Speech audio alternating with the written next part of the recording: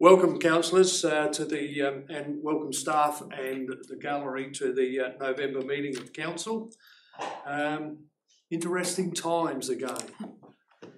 COVID, we knew that at some stage we may not have been out of the woods, so already staff have been active in preparing and putting things in place. So hopefully it's not a second wave, but just a little blip. Welcome to you, Kirsty. Kirsty Hargey's filling in for Joe Thomas, and also, sadly, could be sad for us, but joy for you, Marissa, that this is your last council meeting. Marissa leaves us in a week or two's time, so during this period we've really appreciated your contribution, your pleasant smile and your wonderful mannerisms. So I know all the members, we all wish you well in your next venture, and Martin and I will just struggle through the way that we do. Thank you. At the LGA conference, or the AGM, we didn't have the conference of course, at the AGM, Council was awarded a highly commended certificate for the rollout of our green bin in the Go Green award from SA Health. Consultation period has just completed, so we'll have information as to what that consultation and what the feedback has been, and Gary will present that at the next workshop. So to Gary and all of your staff, congratulations for that initiative, and to you, the elected members, for supporting the rollout of that green bin program.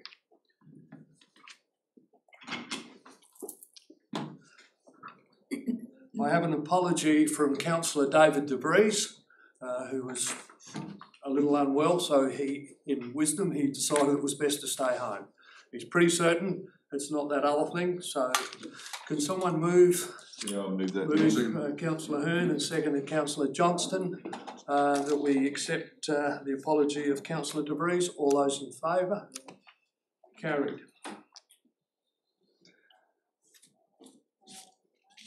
Item 1.5, minutes of the previous meeting for confirmation. The council meeting held on the 20th of October 2020 at 9 a.m. Someone move those. Councillor Miller and seconded Councillor Johnston. All those in favour, those minutes be accepted. Carried.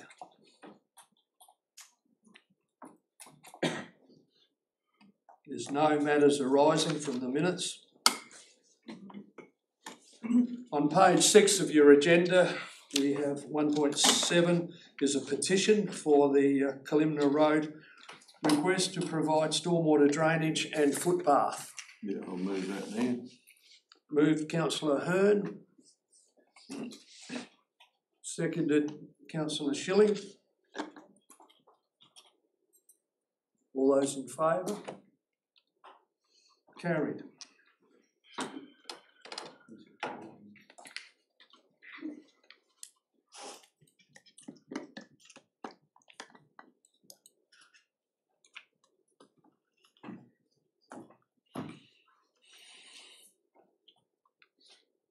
There's no deputations on 1.8, so 1.9 is a notice of motion, amendment to the council resolution on the 2018 Nurulta pool. This was a notice of motion put forward by Councillor Angus. Would you like to move that motion? Thank you, Mayor. I would. With that, I'll just get a second first.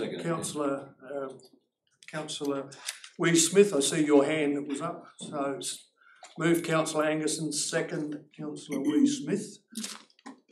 Mayor, do you want me to read the motion in its entirety? Yes, please. Yes. Yep. I move that Council amend Part 2 of the Resolution 2018/22/248 to that Council undertake further consultation on future aquatic needs in Nurulta as informed by further community engagement, noting that the New for War Memorial Swimming Pool shall permanently close when costs outweigh the community benefits as determined by Council at a future time. At the time the pool is closed, Council shall A, decommission the pool with an appropriate budget allocation, and B, convert the open space area to a public space, including community engagement on design option. And if I may make a short statement in support of that. Yes. This amendment to the motion from the September 2020 meeting is for the purpose of including the current Newry swimming pool complex in future decision making regarding the aquatic activities in Newry. The wording of the original motion gives the impression of an asset on borrowed time. However, this council has spent significant amounts of time, money and expertise addressing many of the shortcomings, actual and perceived, that have been brought to council's attention over the past 5 years.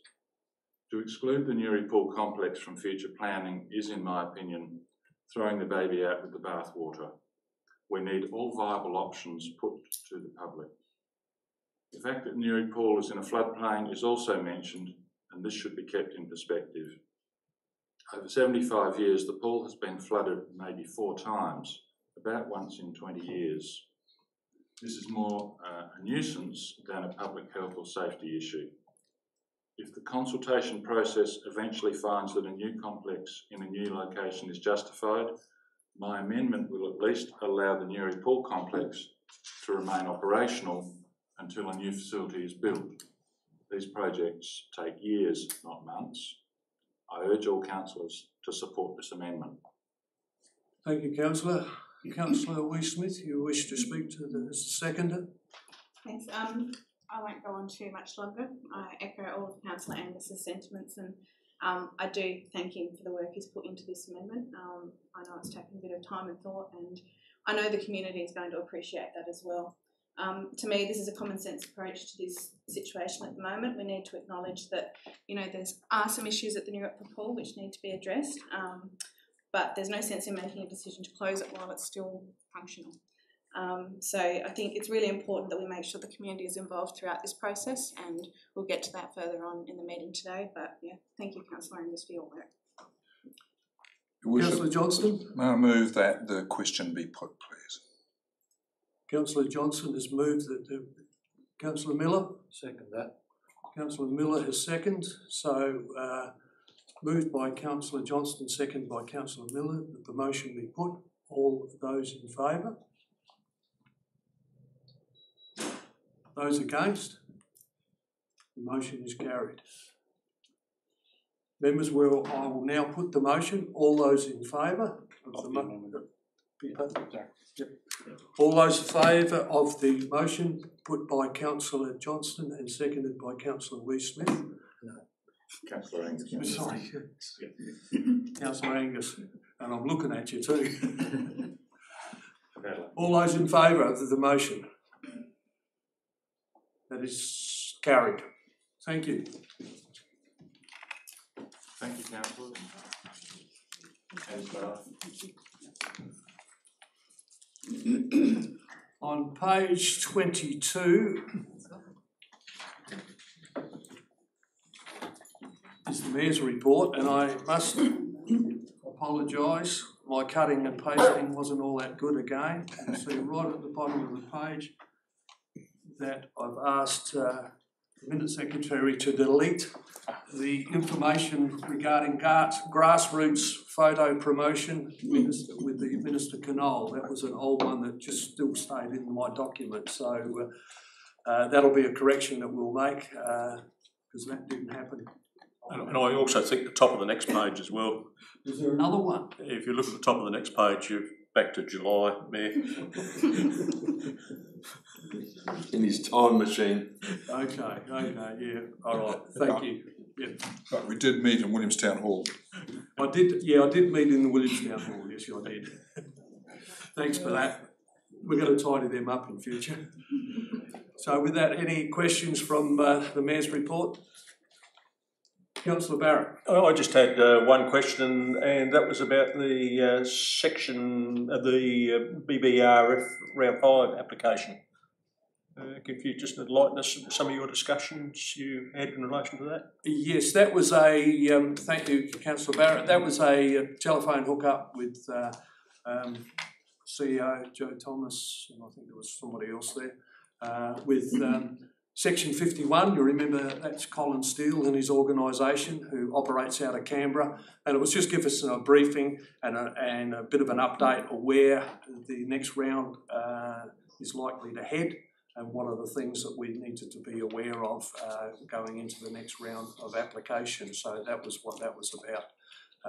And I guess we've got those grant details in a report coming up a little bit later on. Thank you, Mayor. Thank you. CEO? Thanks, Mr. Mayor. Just to add to your response, we've actually only just learned in the last couple of days that BBRF is not likely to be released until the new financial year. We still haven't even seen the guidelines at this stage, but they don't expect to be materially changed, but will be some change. It's a moving beast, and we just have to be prepared to move quickly. Thank you. Would someone like to move the Mayor's report? Councillor Angus, and seconded by Councillor Haybick. All those in favour? Carried. As amended. As amended, yes. As tidied up.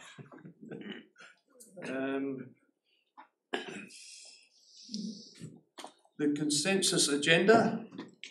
Is there any items that anyone wish removed? Councillor Wee-Smith? Item 4.3.3.1 and item 4.3.3.2, and I'd like to request that we adjourn those matters until after the presentations from Teresa Barossa. Thank you. Can I get a move? You're happy to move I'll that? move that. Yeah. And can someone second that those matters be adjourned, Councillor Johnston, until we've heard from the Teresa Barossa representatives today? All those in favour? Carried. Is there any other items? I'll move the consensus agenda then. Okay, move the consensus agenda. Seconder, Councillor Hearn. All those in favour? Carried.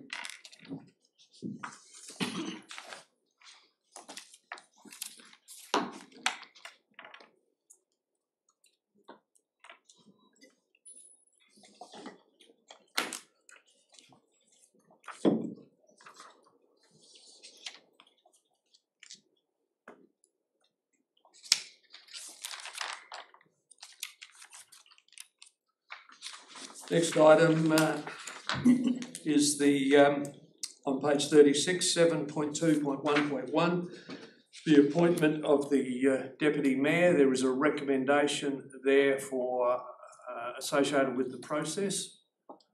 Someone like to move that recommendation one? Councillor Wee-Smith, and seconded Councillor Miller. All those in favour? Carried. Members, I'll now call for nominations for the Deputy Mayor. Councillor Mayor, I Hayden. nominate Councillor Johnson for Deputy Mayor. Nominated Councillor Johnson. I don't need a second, and I understand, so that's fine. Any further nominations?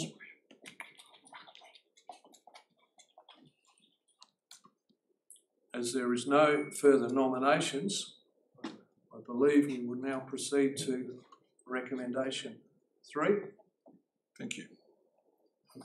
Subject to a declaration of interest. Subject to a declaration of interest. Proud. Thank you. Yes, sorry. Councillor Johnson, are you happy to take that role? I would be proud to. Okay, thank you. Okay, there's a couple of items there, and that relates to the role of Deputy Mayor, as well as the proxy as far as and representing at the Local Government Association meeting. So would someone like to move? Subject to the new Deputy Mayor has to declare an interest because he gets paid and has to leave the meeting. Yes, okay, thank you. You declared an interest, have you, sir? You did. It's in your... We'll get the paperwork. We'll get the paperwork. Okay. Would someone like to move Councillor Hearn, and seconded Councillor Barrett, that Councillor Johnston is the Deputy Mayor. All those in favour? Those against? Carried. We can bring Councillor Johnston back into the room.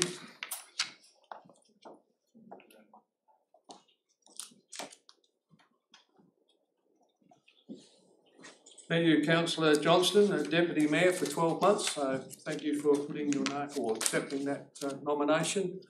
To Councillor Boothby, my sincere thanks and appreciation for the level of support and advice and discussions that we've had over the last 12 months. Greatly appreciated, and yeah, thanks very much. Pleasure. I had to call on you a few times, well, more than a few times, and I know you enjoyed walking down the Anguston Street for the Christmas parade. You're welcome.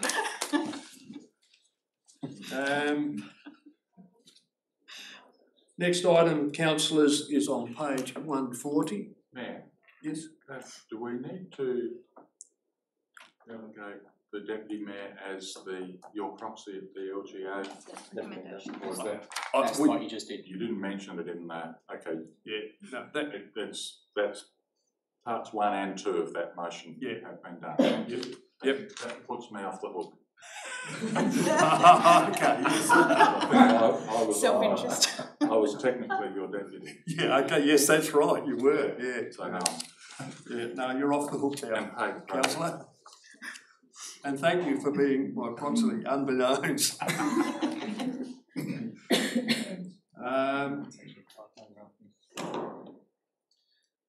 Next item is on page 140, the Community Plan Advocacy Strategy. Is there any questions? There's no questions. Someone like to move the motion? Councillor Troop, and seconded by Councillor Johnston. All those in favour? Carried.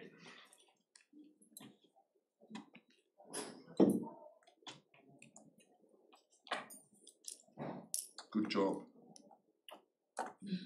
Yep, well done. It's fabulous. Next item is on page 238, the Tourism Barossa Agreement. Mayor, I believe I have conflict of interest as a board member, so I will declare that conflict and leave the chamber. Okay. Thank you, Councillor Boothby.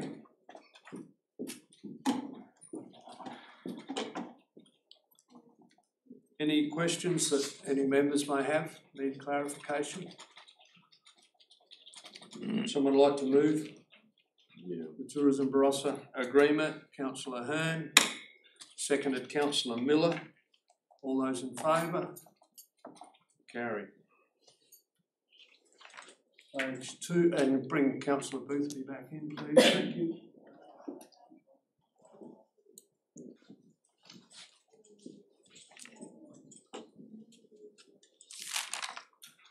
On page 256, the Enterprise Risk Management Framework Policy. This is to consider and approve the Enterprise Risk Management Policy and Enterprise Risk Management Framework. Any questions? You need clarification in respect to that document? That report? Someone like to move? Move Councillor Angus, seconded Councillor Troop. All those in favour? Carried.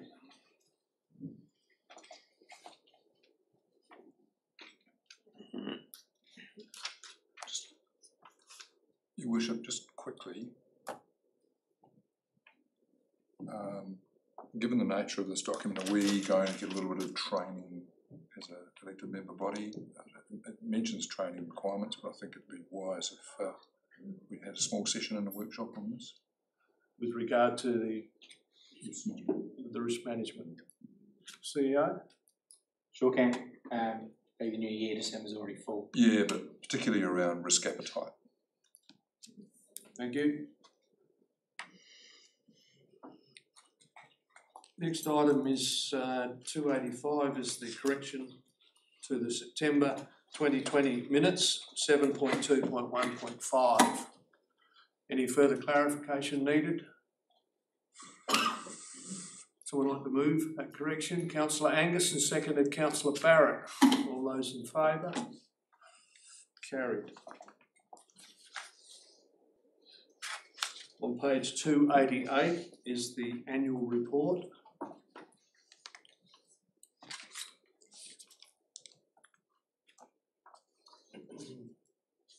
Very comprehensive document. Any questions? CEO and then Councillor Schilling. Thanks, Mr. Mayor. Just Councillor Schilling has let us know the Accelerate program for women was actually cancelled.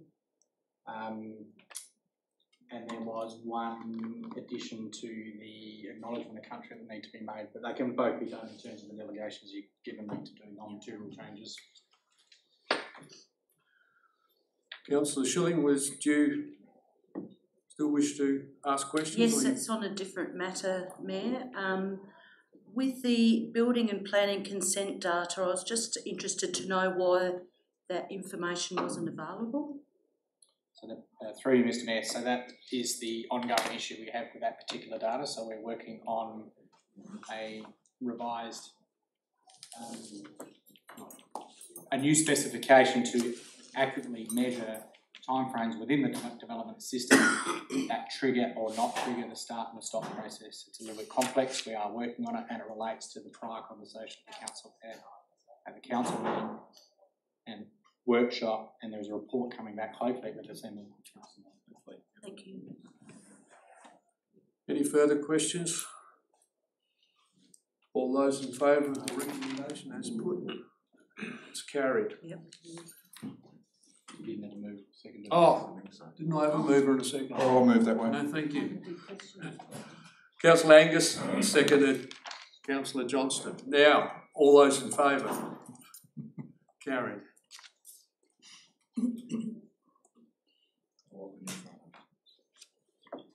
Page 532 is the forward grant program. 532.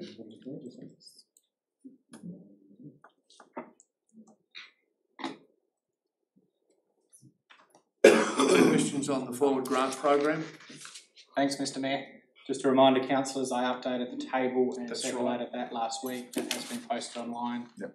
It was simply to identify that some of the priorities within the local roads and community infrastructure program, because we haven't seen the new extension, may not meet that particular, or that project may not meet that particular grant program. We think it will if it's reasonably consistent with the current program. We are hedging our bets and also adding in the state sport and rec fund for that particular project. Councillor Wee-Smith, question or are you moving? I have a question, and I may have missed this because I missed the last workshop, but just in regards to the Culture Hub or the Creative Industries Centre, I'm just wondering why it's being recommended to be put up for BBRF for a fifth time when we've obviously not been successful. It's recommended because it's consistent with the previous recommendations of the council. Okay. Have we had any feedback as to why we haven't been successful, or what we can do, or perhaps other programs we can target that towards? Yeah, we've provided through you, Mr. Mayor, previous feedback that the application is extremely strong and has not been approved at the final stage. We're still being encouraged to pursue it, and it's an active decision of council to keep going. I guess I'm a bit perplexed with that because I think we've got some other projects there that perhaps we could be successful with, and obviously the CEO's flagged that this round's being put back now, so maybe we should reconsider what we want to put forward to that program. I guess we're debating now, so Sorry, yeah. I believe the question's been answered. So, someone like to move the program as written? Councillor Boothby, seconder. Councillor Johnston. Would you like to speak to the recommendation? Yes, I think it's further to Councillor Wee-Smith's questions. The feedback, as I understand it, as the CEO said, is that the application is extremely strong. The federal government has actually funded similar projects for similar amounts of money. So I guess the question would actually go back to the government and our local member in terms of, what level of engagement have we not done that we could do to communicate successfully the merits of that project. And I guess where we have had conversations inside this chamber before where, if it is that our lack of unity on this is causing a problem, then I guess we do need to have, what are the conversations we need to have within, this room to solve those problems, so get everyone on the same page so that we can move forward. So if the feedback is that there's some kind of local view that we are not all on board, then hopefully, for example, this conversation today, and actually moving this resolution forward, if it is supported, can start to answer that. Because it is a great project. It does deliver on the previous BBRF guidelines. We haven't seen the ones as they are revised for this round. And this is the best shot for that project to get up based on the fact that the federal government has funded similar projects. So I would urge everyone to support it. Councillor Johnston? Does the seconder want to speak? I just wanted to thank. You were the seconder. Yes, sorry. I just wanted to thank Ms Stutzi for alerting us to the fact that the Brendan Langbein Theatre is not that accessible. So this thing, as a concert venue, is really important. So I think I urge everyone to support it.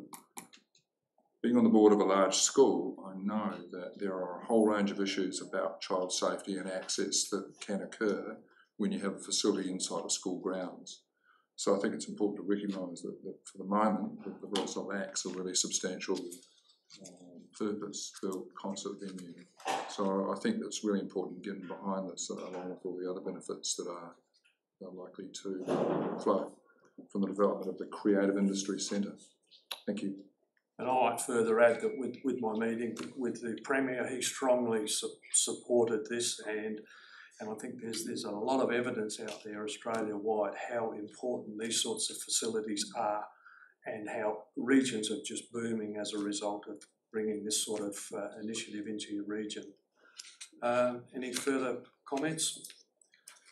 Councillor Wee-Smith. I'm going to speak against this motion for Yes. the reasons I've already semi-outlined. I don't understand why we are putting forward a project that's been put forward to the same project already 4 times and knocked back. I acknowledge that it is a good project and it is a competitive round of funding, but I think we've got some other projects here, and from conversations I've had with our federal member and also with the community, I think we've got some other projects here that could actually be successful in that program, like the soccer fields out at Nerialpa, which is something that club has been crying out for years. It's such a huge sport in this region, and I think we do need to support that. I'm not speaking against the project itself, and I think that seems to be getting miscommunicated in some places, but I don't feel it's necessarily hitting the brief. I know there's a lot of internal support for this project, but conversations I've had with local artists is that it's not exactly what they're wanting for. So, there's been conversation about the divisions in this chamber around that project, but I think the divisions in this chamber are reflective of the divisions in the community. So, yeah, I'll be voting against this. Anyone wish to speak for the motion? Councillor Hovick? I agree with Councillor Wee-Smith. I think there's programs there that should be in front of the hub at this stage, and I agree with the soccer pitch. There are so many young people involved with soccer. In fact, soccer junior people outweigh any other sport in the total area, and that's the number of people that we are not coding for this time. I'm not knocking the hub. I'm into arts and crafts myself, but I do think that we've got it around the wrong way to a degree. That's all I want to say. CEO and then Councillor True. Thanks, Mr. Mayor. BBRF, we don't know the final construction of the guidelines, but is normally built on significant economic development grounds. We don't know if the supporting component, and there were some supporting components in BBRF4 supported, would meet that condition.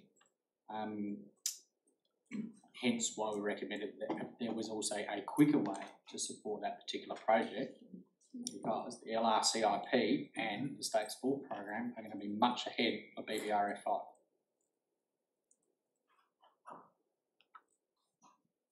In fact, the State Sporting Program have already put the EIY in because they already know the programs, because we've been liaising with them for some years. Councillor Troop. I'd just like to support the motion because I really would like to advocate for people who are not sporty people. I think there is a whole plethora of artists and people who are musically orientated, the radio, all sorts of things like that I think need to be represented, and to me it's very sport orientated, so I don't have any problem with balancing it out with a culture hub, because I think that there are people that we don't hear from who are not in a sport world that need this sort of support. So I'll be voting for this. Councillor Angus. Thanks, Mayor. I will also support the motion. I think this is a case of you must try and try again.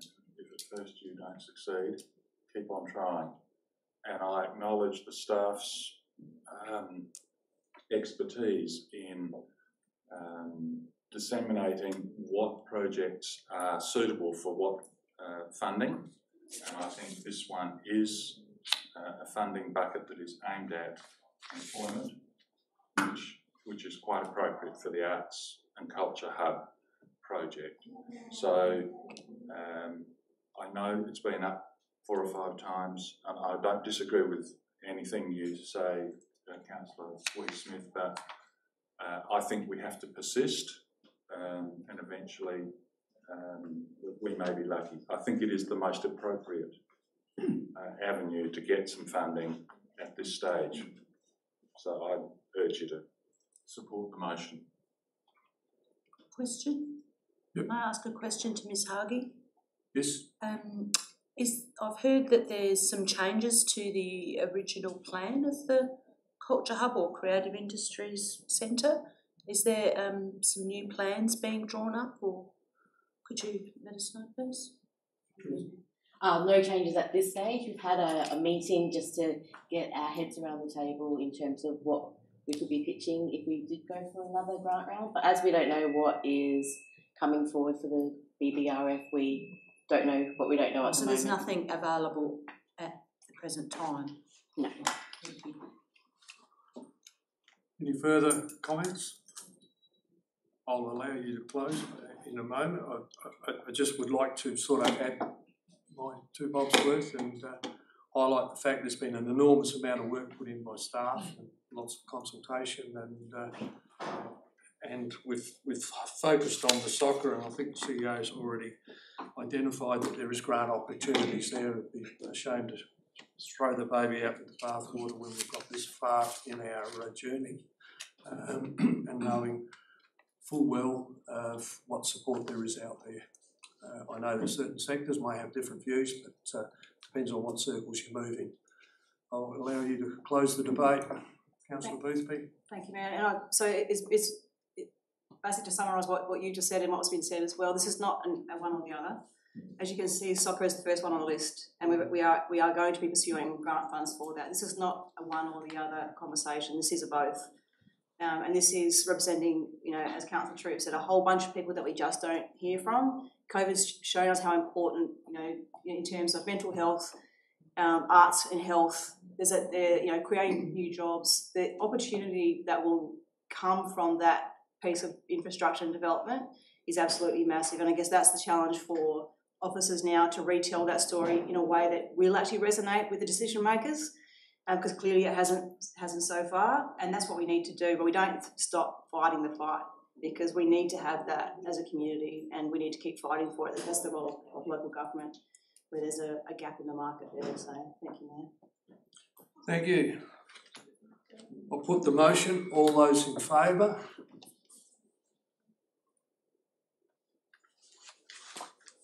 Those against? The motion is carried.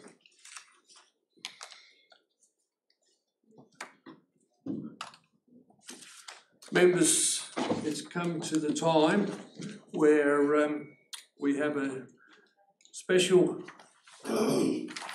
recognition for some very valuable members of our community.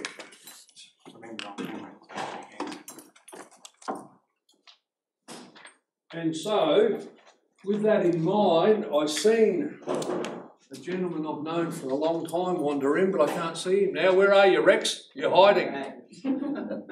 Come on down. Now, what I might ask, rather than applaud each one, we'll wait until I've got them all down here and we'll keep our 1.5 distance. Rex, go. I know you want to hug me. No. So, members, Rex Arnold, as I said, I've known Rex for a number of years, and Rex has volunteered for 10 years before retiring. He has always been a very friendly person, and the word I'm getting about you, Rex, that you're a favourite amongst the passengers.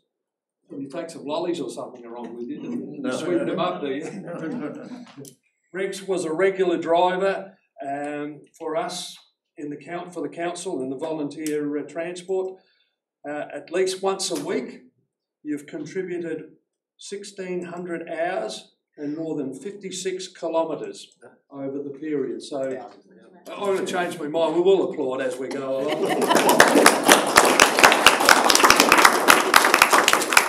Well done, Rex. Thank you. Yeah, thank you. No, well done. Now, do I go back and stand up here? Oh, well, you can go back. Yeah. Okay. Thank you. I change things as I go along, you know that. Liz Austin. Liz, come forward. Well, you're fairly impressive too, aren't you? I don't know about that. Oh, well done.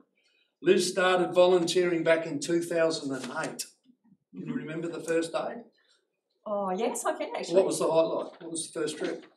I was on the bus. On the bus, Taking the okay. money. Taking the Helping money. people, yes. Well done, well done. We love when people take money, so that's great. Liz was a regular driver who often drove more than once a week and would assist at the last minute on different trips. You would just jump in and take on the role. Liz was always smiling and friendly, and from what I understand from the staff, lots of positive feedback. So well done and greatly appreciated by all of us. Liz, you've contributed over 5,000 hours and did over 160 kilometres. Well done. That's a marvellous feat. And while Liz is here, I'm aware that your husband is unable to join us this morning. Liz's husband, Greg, he started back in 2008. And Greg was a regular driver who often drove more than once a week and would assist at the last minute as well. So you both were out and about all the time by the sounds of it. And Greg has contributed over 3,000 hours and over 109,000 kilometres. So that's an enormous effort from one family. So congratulations and pass on our best wishes to Greg.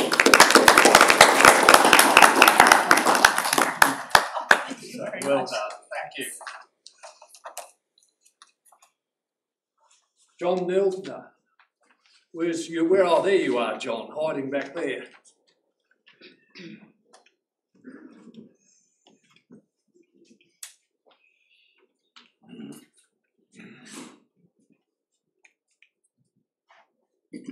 John, you've been with us for a long time, haven't you?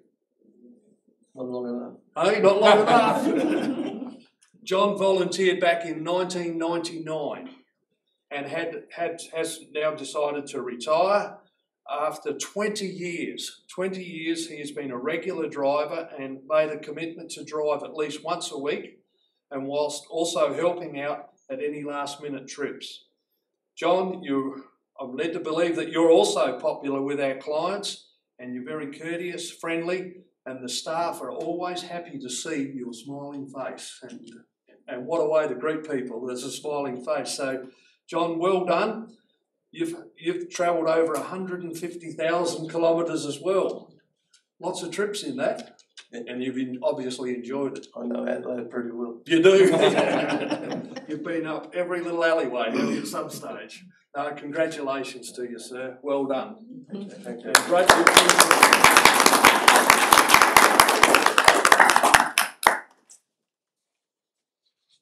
Joylene Seppel.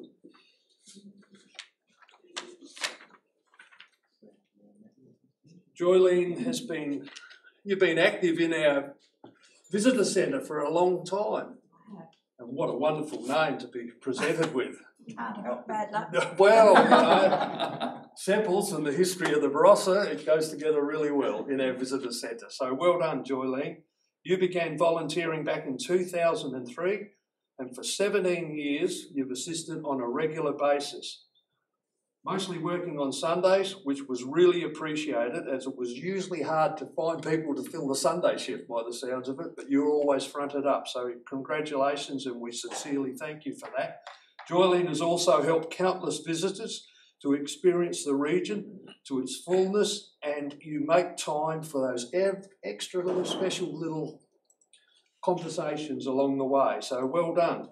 Even the staff could always learn something from you, Joylene. Oh, really? Yeah, that's what they said. You know, sometimes younger people don't listen, but obviously they have. So they've learned a lot from you, and we really appreciate that. Especially the Barossa's rich heritage, which we're all so proud of. So it's always been a pleasure for the team to work with you, and I know they will sincerely miss you, but they have said keep on popping in, because you know they need to be updated all the time. So your wealth of knowledge we can't lose. Oh, I think I'm going backwards. Oh, go on.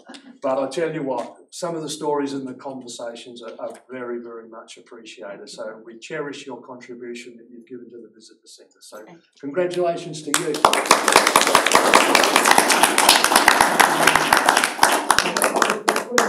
Just want to tell us a few stories of some of the people that's popped in. Oh, it's just been a joy, really, to be there. Luckily, I had some experience in the hospitality industry over 35 years, so yes, I have been able to draw some stories from our experiences, and I think the staff are just amazing, and what a team we've got. No, we appreciate that, and thank you very much. Thank you. Now, anybody else want to tell a story on one of your trips? What was the most interesting character you had in your car, in your vehicle? Got any stories? God, Rex, you're always good for a story. So on behalf of everybody here, thank you so much for your wonderful contribution to this council and to the community and the wider region. So thank you so much. We need some photos. We might do that out in there for you. Are you happy to break something? Yeah, I need to do a little. Yeah, I better do that properly, don't I?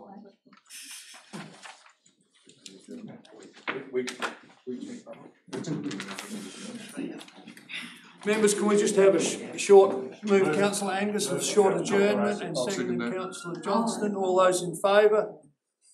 Carried. Thank you. No, 5 minutes. 5 minutes. 5 minutes.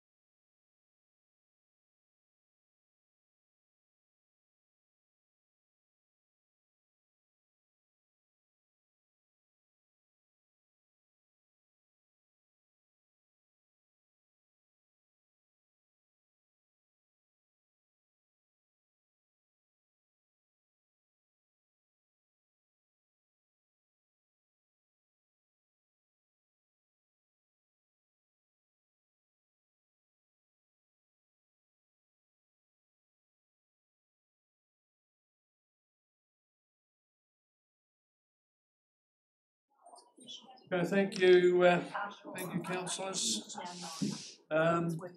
Visitors to the meeting, we have the chairperson, John Durden, and the CEO, Kathy Wills from Tourism Barossa. So we'll hand over to you for your presentation. So welcome. Over to you. Thank you, Mayor Bim. So yeah, just anyone who hasn't met me before, there's too many in the room. John Durden, Chair of Tourism Barossa, and Kathy Wills, the Regional Tourism Manager from Tourism Barossa. Thanks for the opportunity. We really value the opportunity to speak to Council generally once a year to give an update on the role that we're playing, I guess the state of the tourism industry, and hopefully for Council to see the value of the contribution, an important contribution that you actually are making to Tourism Barossa, but more importantly to the tourism economy in the Barossa. The Barossa Council and Tourism Barossa have had a long partnership, and it's been very important about the stability of having a strong regional tourism organisation. The past 12 months have shown the real benefit of the strength of that relationship, and I guess the flexibility of that relationship that we've been able to demonstrate through some pretty challenging times.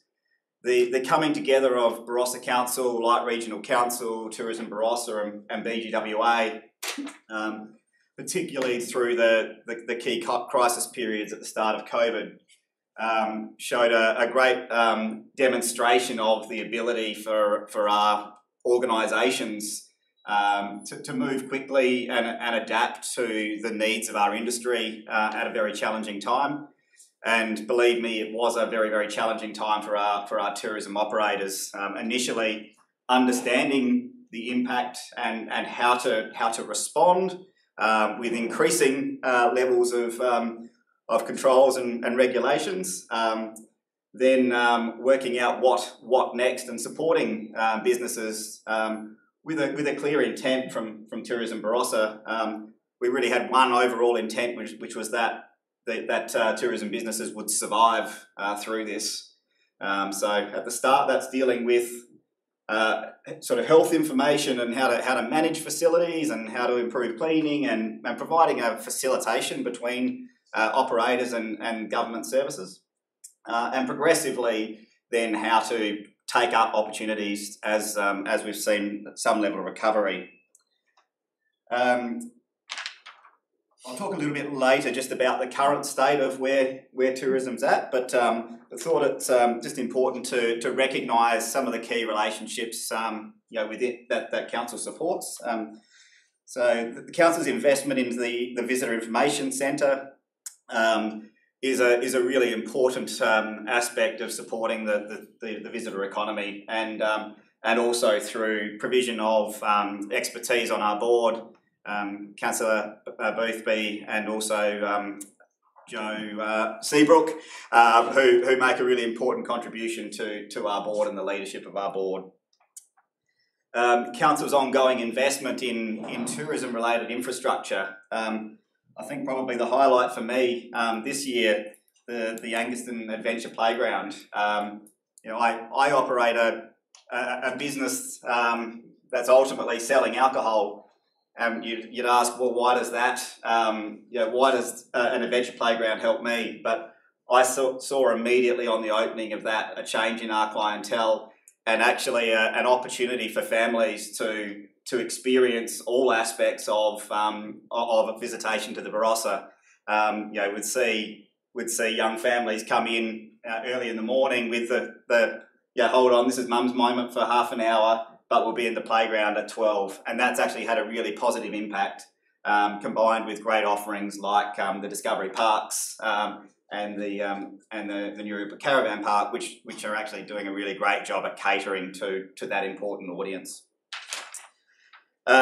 Funding for key hallmark events, including the Tour Down Under, the Barossa Vintage Festival, really helped for us to highlight the Barossa and bring profile to the Barossa, which is really important in building visitation. I can't not thank you for the financial contribution that you make on an ongoing basis to our organisation. Between local government and state government contributions, that represents about half of the income to Tourism Barossa each year, and council's a really important part of that. And this year, the responsiveness of council to understand the need for additional funding focused on building confidence, the money that's been contributed by this council has helped us to be active in the market as a marketing organisation in a way that we probably have never done to that extent previously. And that's really important in a period where confidence is low or difficult to maintain. That sort of investment has been a significant benefit. Just a little bit of where we're at, and I would have been a far more positive person 48 hours ago than I am today. But I think what we're seeing at the moment really reflects where the industry at, in that we've seen quite a bit of recovery. Smaller operators, small accommodation, hosted accommodations have seen quite a quick recovery. Larger cellar doors, larger accommodation providers have seen a slower recovery, but we were starting to see some really positive sort of position in some of those larger operators, and also tour operators I'll put into that same sort of basket. But the overarching feedback is really uncertainty and the risk of uncertainty. We've seen that now. What I'll say are the learnings that we've had over the past 6 months, I think, position us well to respond more quickly, more comprehensively this time. But I've just got to say, there's fingers are just firmly crossed at the moment that the news in the next 48 hours is better than the news in the last 48 hours. Otherwise, we'll probably be regrouping and working out what our next steps are pretty quickly. I'd like to echo John's thanks to the Barossa Council, reflecting on the really excellent partnership that we enjoy as two organisations. And as John's alluded, we're really fortunate to have a funding partner that doesn't just partner fiscally, but invest in so many diverse ways into the visitor economy. So thank you for that. I've used this slide previously, so I'm not... Pardon me, haven't had a coffee yet this morning. I've used this slide previously in my presentation to Council, so I'm not going to dwell on it, but I think it's an excellent visual reminder of the collaboration across the stakeholders within our visitor economy. It's often commented and affirmed from outside our region, and I think that strength of collaboration and community has set us in excellent stead during this extremely challenging year, and it tells you that we operate in a fairly complex tourism ecosystem as far as the Barossa is concerned. Again, I'll just touch very briefly. I think everyone in the room now is familiar with Tourism Barossa and how we're made up. We're a membership-based organisation supporting approximately 270 member businesses across a diverse range of tourism sectors: cellar doors, accommodations, tour operators, events and service providers, retailers, wellness and more.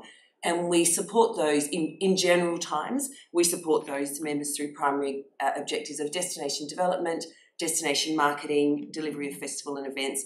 And an easy way to remember Tourism Barossa's remit is that we work internally with industry and trade, whereas the Barossa VIC tends to work with industry and trade, but externally with consumers. And John's already touched on our funding, and our staffing profile is the equivalent to FTEs, which I think creates a small and agile team. Tourism Barossa's annual acquittal report has been tabled with Council today, I think, and it specifically addresses the entire 2019-2020 funding year.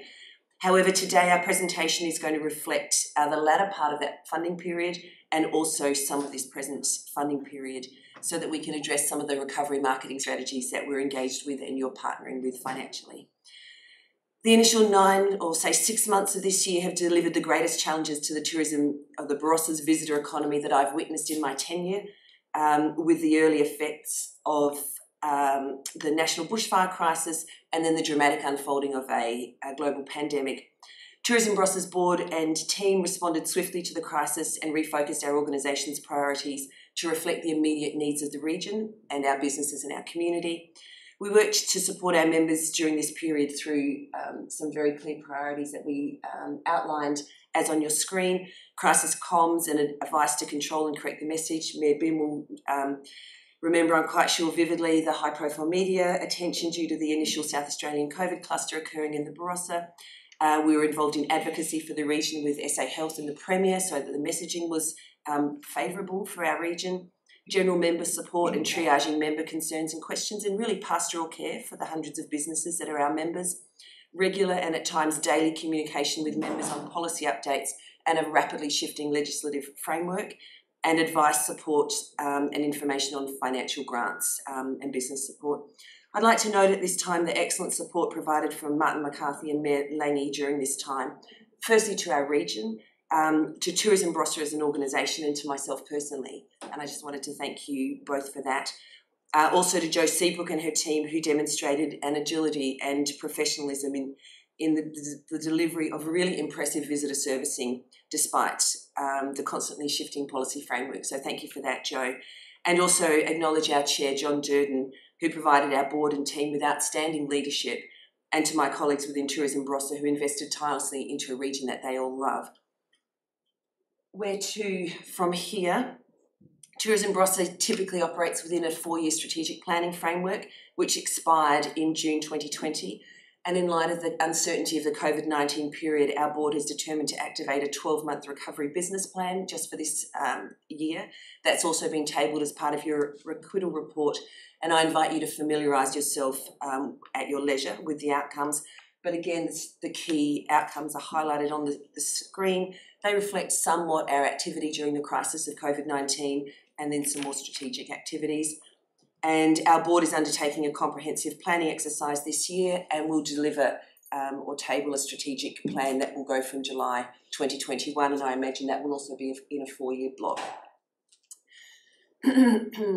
With the immediate loss of international markets, quickly followed by the loss of interstate domestic markets, it became evident that a strategic recovery marketing campaign would be essential to drive the immediate intrastate visitation and the medium-term interstate visitation that the Barossa desperately needed in the middle of the crisis. The Barossa Council has invested heavily into the region for COVID-19 recovery overall, and I would like to acknowledge the significant investment that you've made specifically into recovering marketing over 3 financial years. So thank you for partnering with this vital activity. Quickly in passing, our social media strategy laid a foundation for this recovery marketing. Since March, in the height of the COVID crisis, we've increased our use of social media channels as a way to engage directly with audiences in South Australia and interstate, and to ensure that we remained front of mind for all future travel. Obviously, we were waiting for COVID restrictions to diminish internally within South Australia and at our borders. And we used a strategic marketing approach to highlight different experiences, with calls to action simply being aspirational until borders were open and we could actually go for a book now. And you'll notice a very significant engagement in our social media channels during this 6-month period, and that was simply due to increased activity. The key partners of the Recovery Market Plan campaign that's in market now include the Barossa Council, South Australian Tourism Commission and Tourism Barossa. And our Q1 and 2 campaign activity has really focused on continuing to position the Barossa as a destination of choice for our very important intrastate market, and then targeting relevant interstate markets as the state borders were opened. We intentionally aligned this campaign with South Australian Tourism Commission's very significant investment into marketing so we could leverage their superior spend. This slide reflects outcomes of the significant investment across 3 platforms. 1, free-to-air within South Australia. Secondly, connected TV or streaming services in Queensland and New South Wales, and then native digital advertising in those 3 states. The activations delivered outstanding ROI. I've got some highlights on the screen. Things like 9.3 million impressions through the digital advertising, with 39 and a bit thousand click-throughs through to Barossa.com. There were very, very extensive returns on that investment. Also, there was an error in our favour where a supplier accidentally provided us more than double the advertising we purchased. So some of those, when the report landed yesterday, they highlighted, don't get too excited about that report for future campaigns, because some of that was their error. which we're incredibly grateful for. And also there was a little bit of generosity from TV because they realised it was the first campaign that Tourism Barossa had put to market for a very long time, and I think they were sweetening the deal. We also placed editorial and advertisements in glossy magazines which aligned with our recovery marketing outcomes, including leveraging the increased interest in self-drive, a great market for us at the moment, repositioning the Barossa as a summer destination and highlighting nature and the great outdoors. Several titles were Caravanning Australia and the SA Life Food and Wine publication. We realise, and I'm sure many of you do as well, the vulnerability facing our tourism sector this summer, as it is traditionally a time of lower visitation and it is traditionally smoothed out to some degree by international visitation. We recognise JobKeeper has finished for some businesses, although JobKeeper 2.0 is providing some support for others. To counter the perception that the Barossa is not a summer holiday destination, we've invested significantly into a Reclaim Summer campaign, both a glossy print and a 3-month digital advertising campaign from November, December and January. And our aim is to capture the domestic market who otherwise would be considering a beachside or riverside holiday and entice them to consider the Barossa as an unexpected summer destination. As we close, it might seem counterintuitive to be courting the international market at this stage. However, it's important that we continue to position the Barossa brand in front of our key international markets. 12 to 18 months, which is the horizon that we feel we won't be receiving international visitors in. 12 to 18 months is a relatively short time frame in the international tourism distribution system.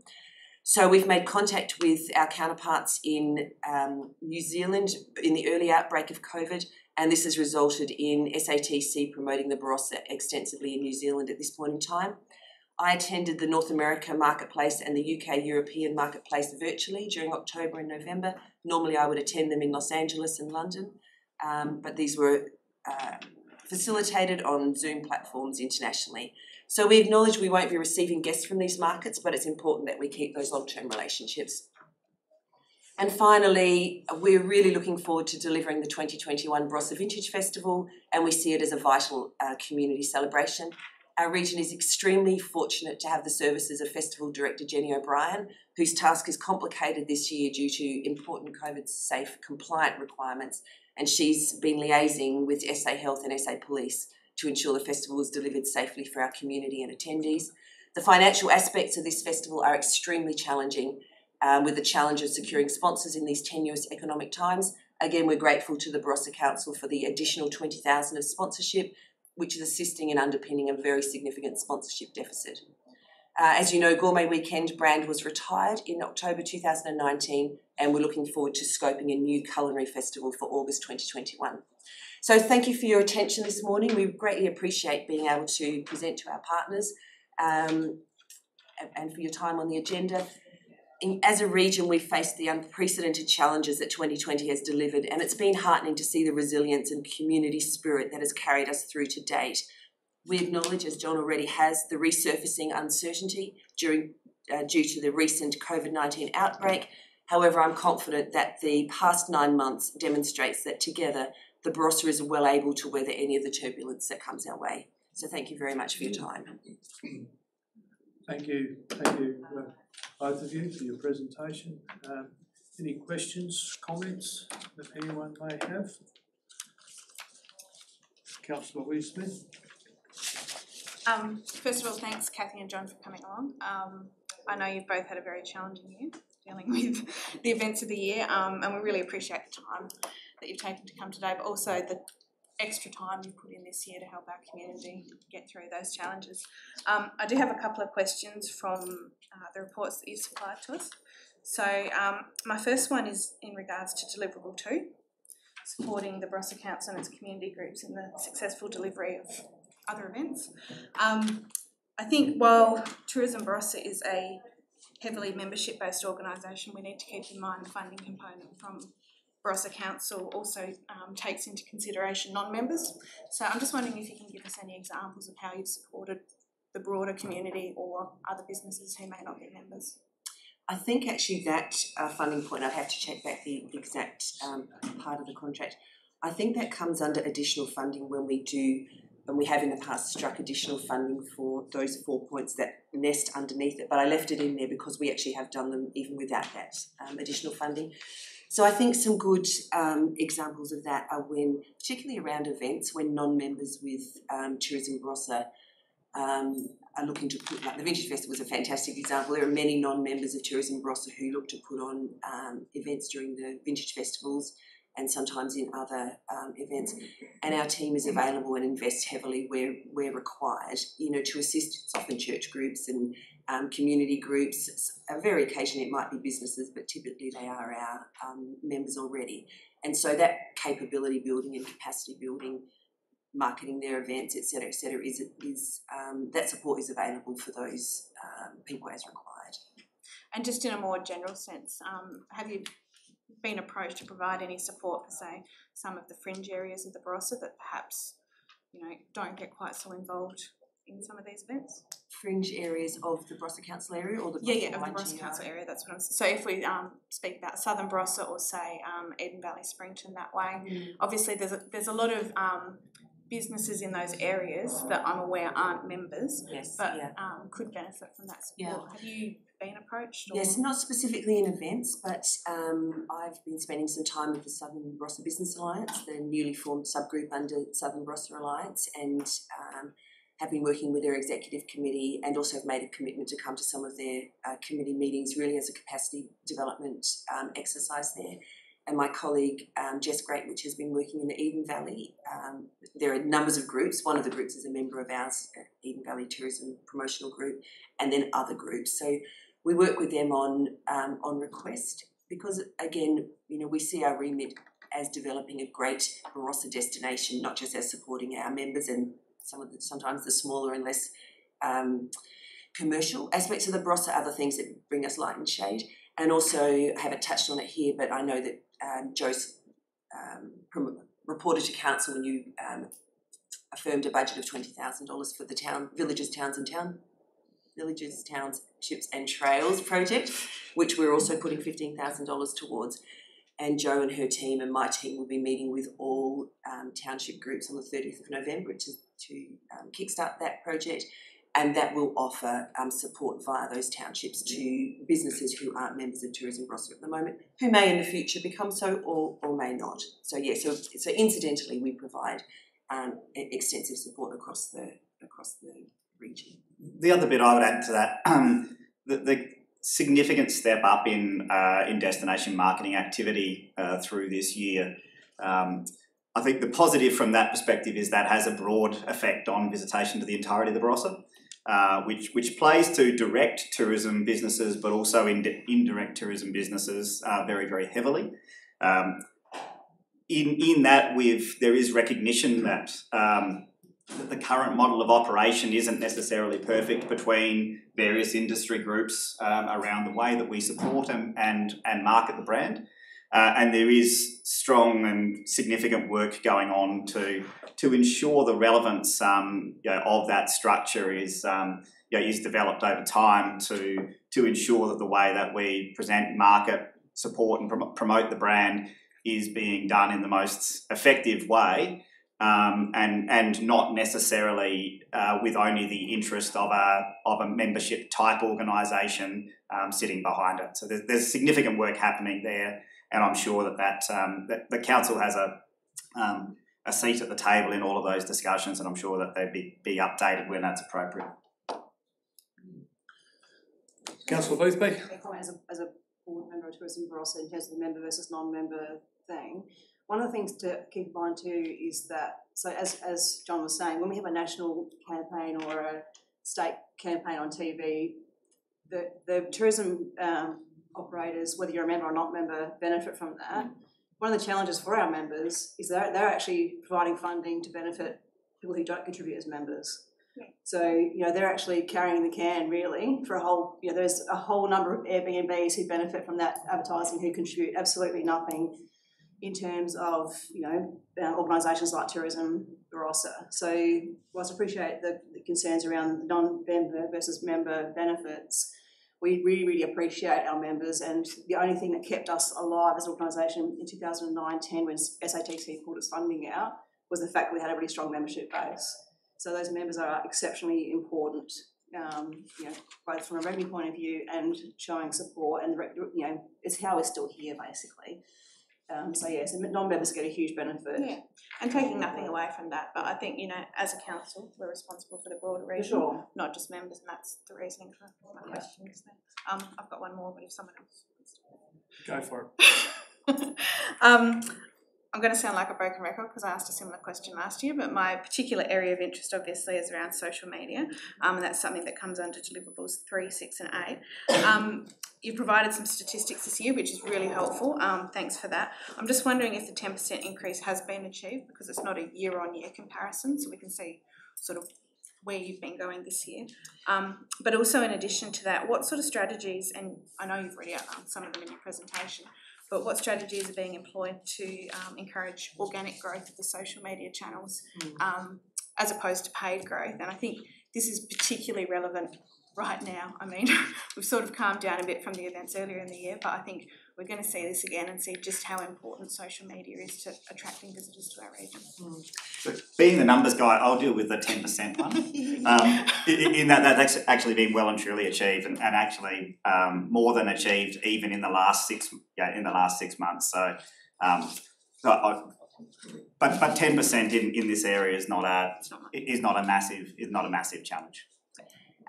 And I think too, I may have prefaced this last year, but I preface it whenever I have a chance as far as social media, that while it is an important channel and we share it with the Barossa Council, the Barossa Visitor Information Centre, our remit typically is actually industry and trade. So the fact that we communicate to consumers at all via our social media channels is a little anomalous for our organisation. It's a legacy issue.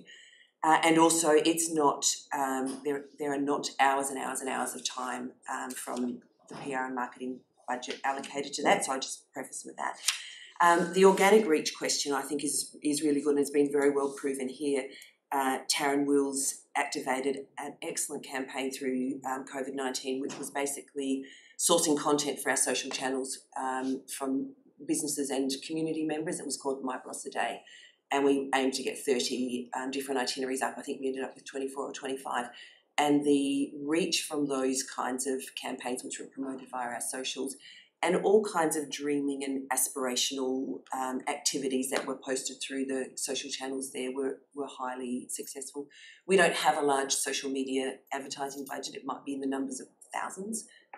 So for some people that might be a week's, socials or a month's socials, but ours might be a $30 boost here or a $200 boost there. So it's really, paid advertising is not really something that Tourism Barossa does a lot of.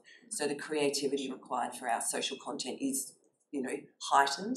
And I think that these stats, and I'm glad you noticed them because I put them in particularly for you, because I remembered your question. I remembered your question from last year. And they are very heartening and very strong. Yeah. So thank you. Any further questions? So thank you both for coming along again, and I must say that whilst we've got this uncertainty, there's still lots of really exciting opportunities, and I know how well that the Warren and the South Power has sort of brought another aspect into our region, and the summer campaign about what we have in our region as far as that's concerned. The government's going to expand the car parking because it overflows at the Warren Reservoir, so it's really a matter of how we can capture and keep on that collaboration. I think there'd be some valuable stats that we could probably source from SA Water, who've got cameras and numbers and things like that, so I think we bring that into it. And of course the Pusey Vale single track mountain bikers, you log on to their website and the amount of numbers that are going into that area, as well as even the website associated with fishing in that area. So there's some great opportunities, which has provided some diverse tourism opportunities, but also the capabilities of having more accommodation within our region. My cycling mates that wanted to come up and stay the weekend couldn't find accommodation on the weekend, so that was a great thing for our region. So we've got a lot of things to come together. Thank you both for coming along. I compliment you both for your enthusiasm and your energy that you bring to to the region and some of the collaboration that we've been talking about and how we can move forward collectively and protect that wonderful brand Barossa. Absolutely. So thank you very much. Thank you. Would someone move and second that we the report from the Barossa Tourism? Good report. Yes, I'll move Thank that. you. Lead. Yep. Councillor Hearn and seconded Councillor Having. All those in favour? Carried. Thank you. Thank you both. Yes, we will now return to the two. Is that what you're putting I your was hand just up going to for? suggest, can I move that we've received a note of 2 reports that I withdrew earlier? Yes, thank you. I'll second that. Second. All those in favour, those two consensus items, all those in favour, carried.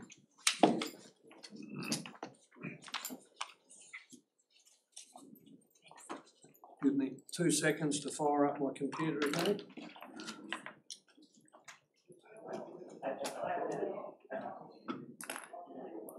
Page 536.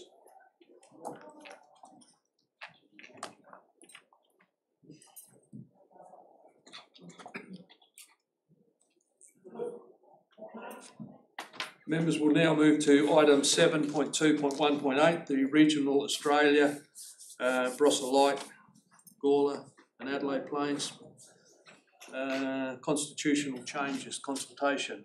CEO. Mr Mayor, I have a conflict of interest. I'm a member of the board.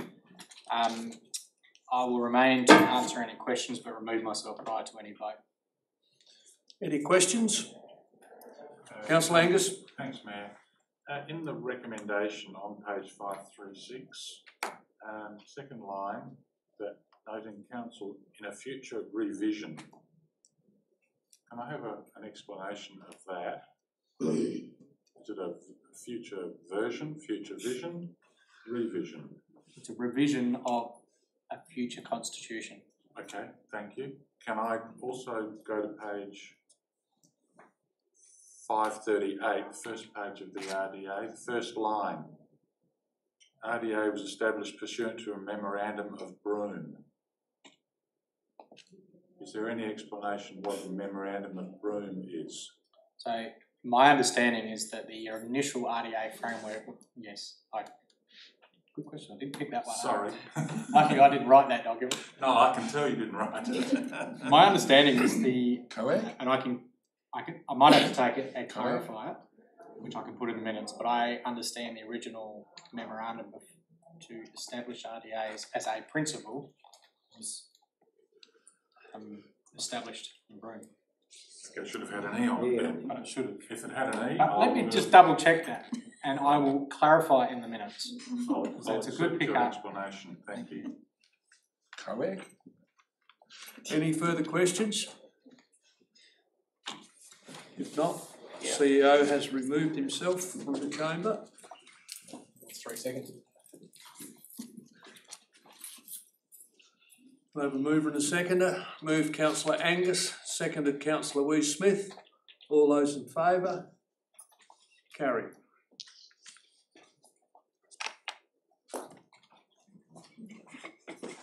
Sorry to be pedantic, man.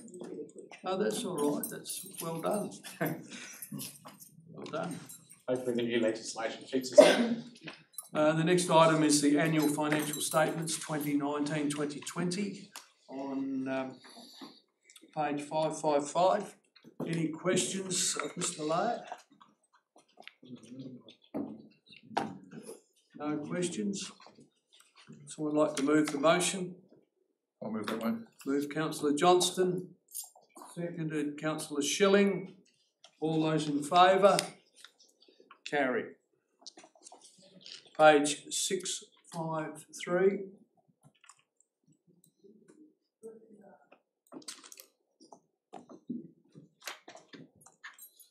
(653) 7.2.2.2 is the report on the financial results 2019-2020. Any questions?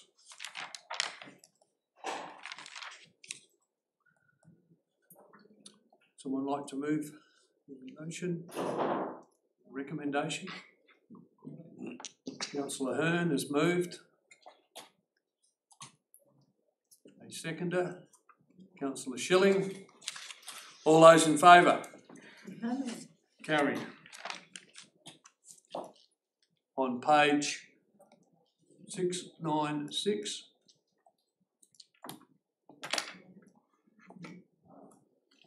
We have the budget update 2020-2021 as of 30th of September 2020.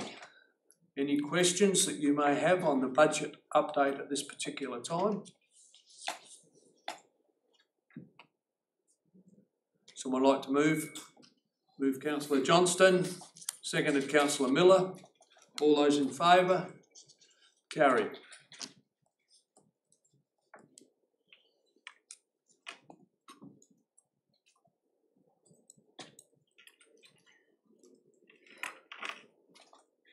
Page 722, 7.2.2.4, the monthly financial report as of the 31st of October 2020.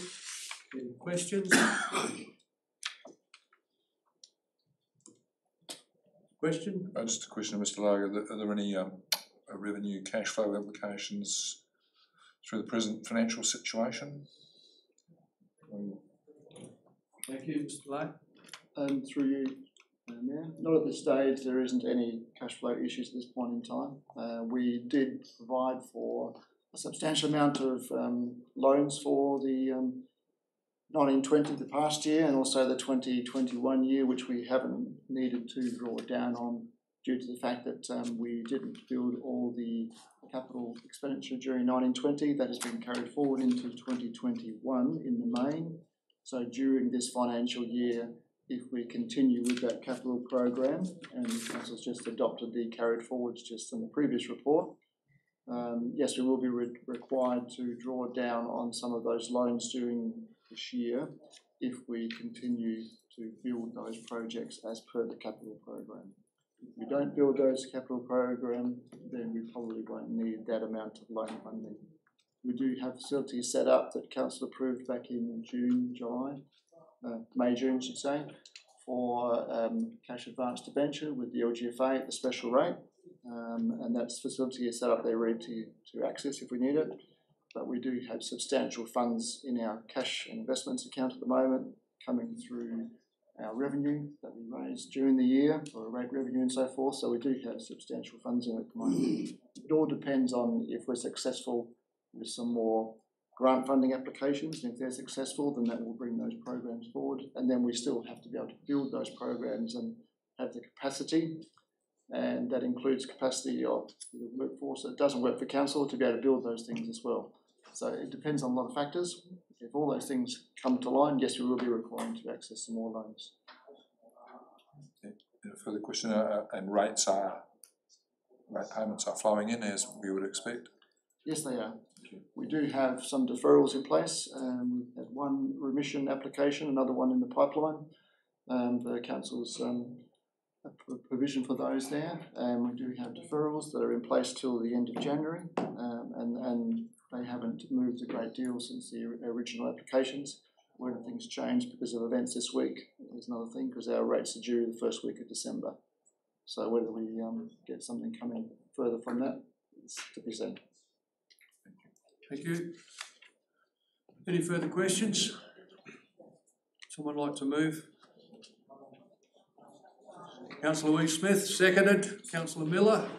All those in favour? Carried.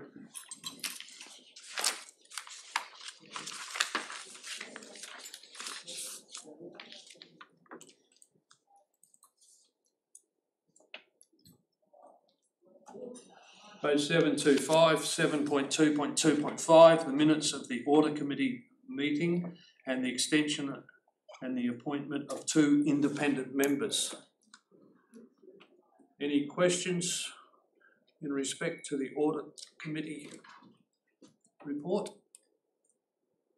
Move the recommendation. Move Councillor Angus, seconded Councillor Miller.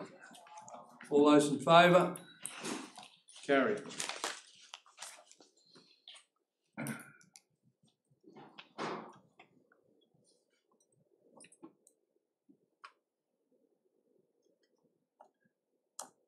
Page 754, 7.3.1.1, the proposed community consultation aquatic services. Any questions? I'd like to move recommendation 2. Moved Councillor Haybick. Recommendation 2. Councillor Schilling, you seconding? Any questions? If Councillor Boothby? Just following on from discussion earlier with regard to the notice of motion that obviously had limited debate. In terms of the information that will provide further clarification in terms of the current pool. So my understanding from talking to the CEO is that there'll be a minimum amount of information on all 4 options for the community, or 5 options. First option is no, that's easy, no feasibility required on that one. The four options that involve expenditure will have a certain amount of feasibility work done. I guess my question is, so in order for a future council, regardless of this consultation, to now enact the direction for staff, which is around the benefits of that investment outweighing the costs, what additional information will be produced to inform that discussion in terms of any future council having the ability to actually do that? And how will that be presented as part of this consultation so that the community beyond just Nuriotba can actually have some way of actually now, with the complexity of Pathway 2, being able to navigate that in a way that they can actually have an informed decision. Yes, CEO. Through you, Mr. Mayor. Thanks, Councillor Whitby. Yeah, that's an extensive question. So, absolutely, the intent is to do feasibility, but it obviously includes both cost, benefit, and social and community outcomes as a baseline to inform, as you say, the 4 particular options. And as you rightly say, if the community say no, then there is no feasibility. The broader construction of option 2 is much more complex in terms of its staging process, and there will be trigger points at which we'll need to come back and talk to council throughout this process. So the development of those feasibility studies will not be a feasibility study of the magnitude of a master plan. It will be an assessment, essentially, as I say, of cost, benefit, social, and research that a chunk of the research that already exists in the draft strategy, and pulling that out into a digestible component. In terms of how we present this to the community, yes, we're still trying to work through that with WAX's support, but there are some smarts that we will hopefully use through our new Bang the Table tool as well. Looking over to the right, and I haven't actually talked to Mrs. Hilbig about that bit yet, but I will, and try to get a really simple cascading decision-making tree through that process. It's a little bit around the circle, I know, but now that we have this direction, we can put more meat around those particular points. So, in summary, yes, feasibility studies that look at both economic cost, social benefit, community benefit, digestible pieces of information that align with the strategy of each particular decision point, and there'll be trigger points that need to come back to council before we trigger the next steps, as well as using some smarts as to how we could try and relay that information. Well, I'm really, really mindful to not bog this down in design by committee. That, in my view, is one of the problems we've had for the last 3 or 4 years. We just have to get to a point. This is not going to be perfect because it is actually quite complex, and then we'll see what we get, and we'll go again and figure it out as we get the information back from the community. Any further question, if I may? Yes. So obviously this is a substantially high-level draft, and I understand that WAX will be involved in finessing the questions. So the Pathway 1 had not had a township location, specifically in terms of the need for new or additional outdoor aquatic facilities. This one is specific about Nuriotba. So it'll be interesting the way that first question is crafted. At the moment, it's not actually a yes/no answer. it's what aquatic facilities do you consider needed in Europe, but that's not a yes/no. So in order to have that be a yes/no, that will be interesting to see how that is crafted in the end, and whether or not that's going to actually, I guess, at the end of the day, I totally understand what the Chamber and the staff are trying to do in terms of bringing the community along this journey. I just caution that this is potentially about to get way more complicated than it has been so far, in terms of just being able to craft that sufficiently well to actually get through to any decision-making stage. I think it's going to be exceptionally complex. Through you, Mr. Mayor. Understood, agreed. What you have to understand with Pathway 2 is, as officers, we were scrambling based on obviously we'd had 4 weeks from the previous, or 6 weeks from the previous resolution, so that will have to have refinement, and some of those questions are actually not even waxing, they're literally myself and Mrs. Thomas trying to work on something to give you a direction. Any further questions? Councillor Hovick, you wish to speak to the motion? I just think that this follows on from the earlier motion, and if we're going to go ahead with it, we need to do the consultation, and this is it. Now, I know there's going to be some issues down the track, but as it may, we need to get on with it, I think. It's the future we're looking at here. So, I totally support it. Thank you. Councillor Schilling? No, thank you to the CEO for the explanation of the process from here. That was covered all my questions or concerns that I had, and just like to thank my fellow elected members for listening to the community and making the change that we have today. So, thank you. Any further debate? I don't suppose you want to close the debate then? You're happy? I'll close the debate, yep. Thank you. Okay. All those in favour, recommendation 2, that is carried.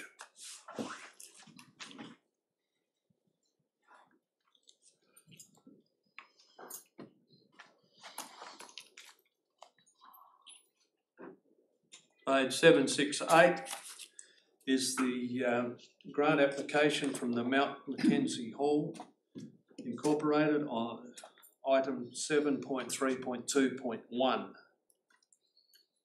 Any questions first? Not? I'd like to have an alternative motion. I'd like to speak against it and actually fund the project. Sorry.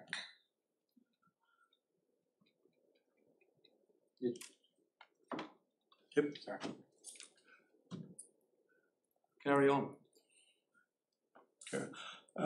Through discussions with the CEO yesterday, I said I would come up with an alternative motion. I've drafted an alternative motion. It's I'm no master in drafting alternative motions, but I have done it. I'm quite happy to provide a copy for members to consider.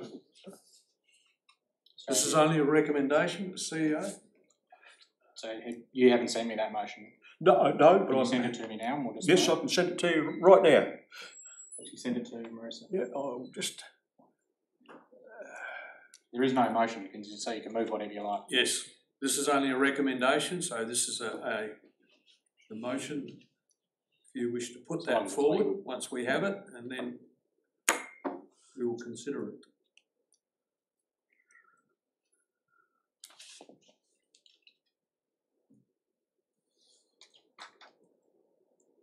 Should be coming over now to you and Marissa.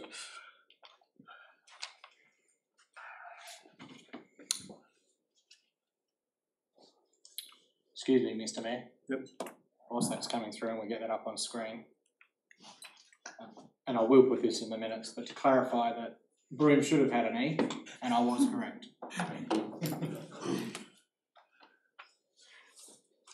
Research on the run, well done. Correct. I think that would be similar to the Borough Charter. Any heritage conservation is known as the Borough Charter because that's where that was started off in Australia.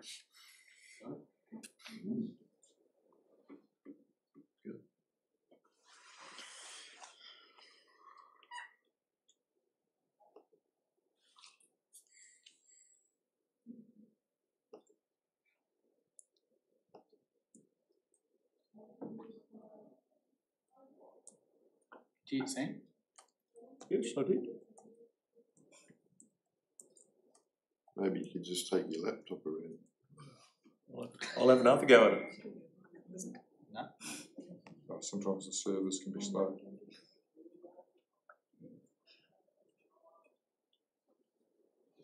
It's not coming up a cent.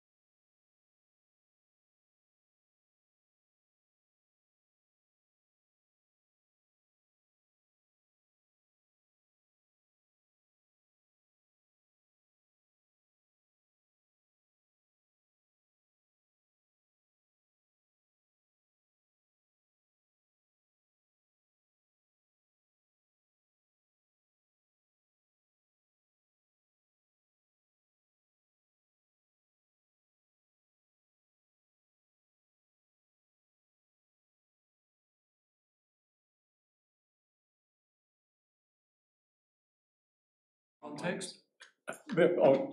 You read out what you've got. I'm just going to bring it up where it was now. Can I ask a question? With the community assistance grant that was approved for $3,000, does that include or does that then change what was decided at the in the community assistance grant? Because that's already 3,000 of that amount's already been approved. As I understand it, we only have delegation up to that amount. If council now chooses to fund the whole amount, so then that money will come from council. in the cash will remain. It won't be spent. No, it'll go. Well, 2 yachts of money. Well, it's a 3-point recommendation. Is number one, note the situation at Mount Mackenzie regarding an adequate supply of water to assist in any bushfire event.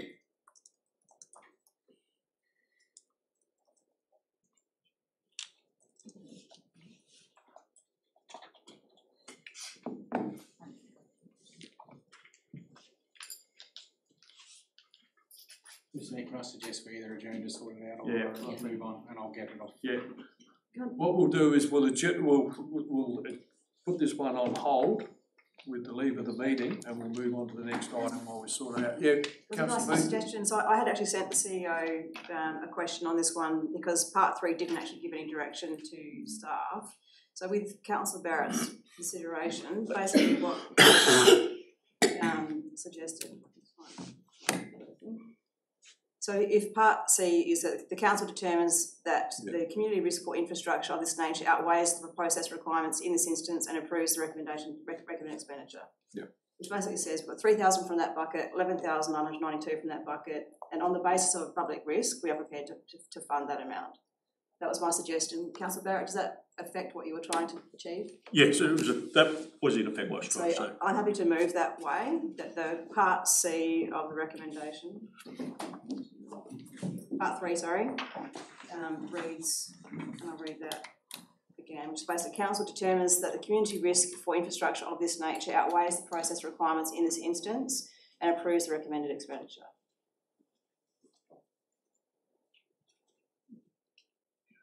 Can you flick that one through too? I've got it. You've got it.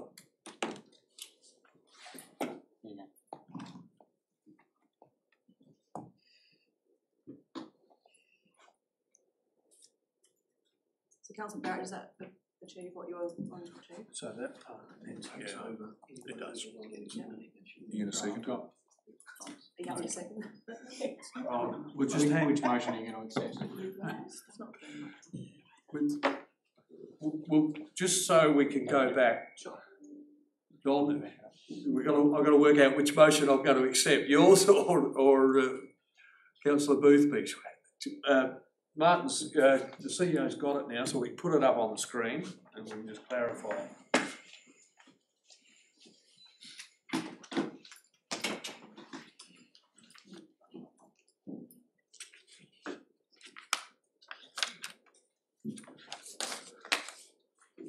I might encourage you all, just if you have other motions, to flick them in earlier, please. That will help us immensely.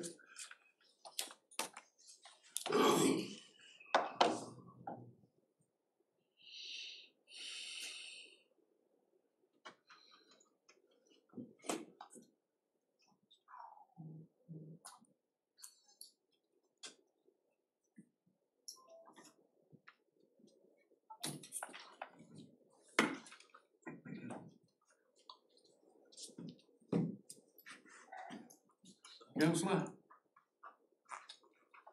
Want me to read it out? Yes, please. No, the situation on the Mount Mackenzie regarding an adequate supply of water to assist in any bushfire event. Part 2 is approved in addition to the 3,000 already granted from the community grants, an additional 11,292 from the community assets budget for the Mount Mackenzie Hall Community Firefighting Tank Project.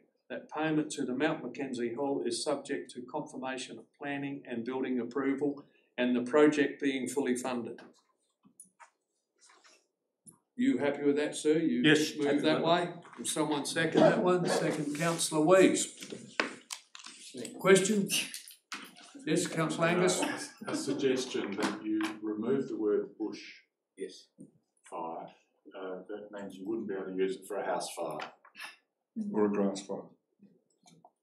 So I think any fire event. Any emergency Fire fire event. event. Are you happy with that? Yes, I'm happy with that. Seconder? Those changes to occur. Thank you. Oh, sorry to be No. but that's the way people are these days.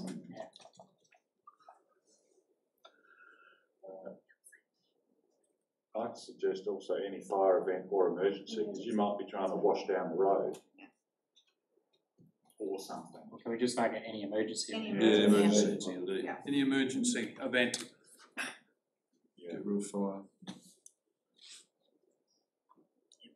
Just any emergency. Yep. Yeah. Okay.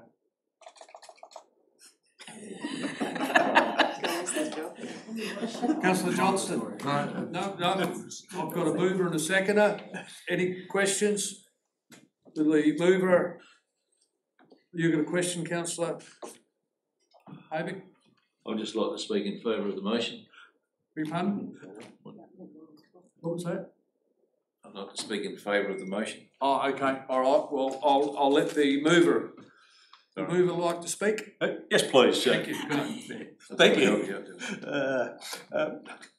This is a matter that I've followed through being a member of the Community Assistance Scheme. So this is not just a one-off for me. I've watched it go through along with fellow Community Assistance Scheme members. And I found this a difficult one in as much as staff had to follow the directions we'd given in relation to new initiatives, and they just could not put it up for approval. But I do say thank you for the staff for the alacrity in bringing this back to council so we can consider it. I look longer term at the fires, not just within the Barossa Council area, but wider area throughout the Adelaide Hills, the Cuddly Creek, the Sampson Flat, the Eden Valley fires of recent years. So it's not a matter of if, but a matter of when the next major fire occurs around the area. For us to be considering a matter like this, some people might consider, why are we providing such a service to such a small town. I went back to the very basics and I looked at the functions of what we're supposed to do as a council, and there's a couple of very pertinent points at section 7 of the Local Government Act, and I just urge members to consider some of the things we are supposed to do. And these are the things we are supposed to do: provide infrastructure for its community and for development within its area, including infrastructure that helps protect any part of the local broader community from any hazard or other event, or that assist in the management of the area. So this is what this motion is all about. Other ones, that talks about the danger. Then we talk about to take measures to protect its area from natural and other hazards and to mitigate the effects of the hazards. Us providing a water tank definitely assists in that area. And then we might think about water, and then I refer to section 7B, provide services and facilities that benefit its area, its ratepayers and residents and visitors to its area, including general public services or facilities, including electricity, gas and water services. So it's all spelled out there within the Local Government Act for what we should be doing to look after people in that area, and for such a small investment, I just urge members to consider this one and vote accordingly. So that's all I've got to say in relation to that one. So thank you. Councillor Lee-Smith. Yeah, basically to reiterate what Councillor Barrett said, I think anything that we can do to support our communities to defend themselves in an emergency is something that we should absolutely be supporting without question, as we've done with the funding we've received through the Drought Communities Program. I see this as a small extension of that, and yeah, that's what we're here to do. Thank you. Any further comments, questions? Councillor Havik? Just going on from there, I think that what we need to do here also is look at the locations where Mount Mackenzie is, the lack of water in that area,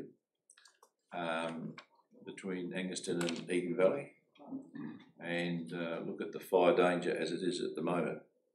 If you drive out through there, you will see it's a cinder box waiting to happen. I would hate to see a situation arise there where there was lack of water for the fire units, and that's what we're talking about. So I think the benefits far outweigh the cost, and I fully support it.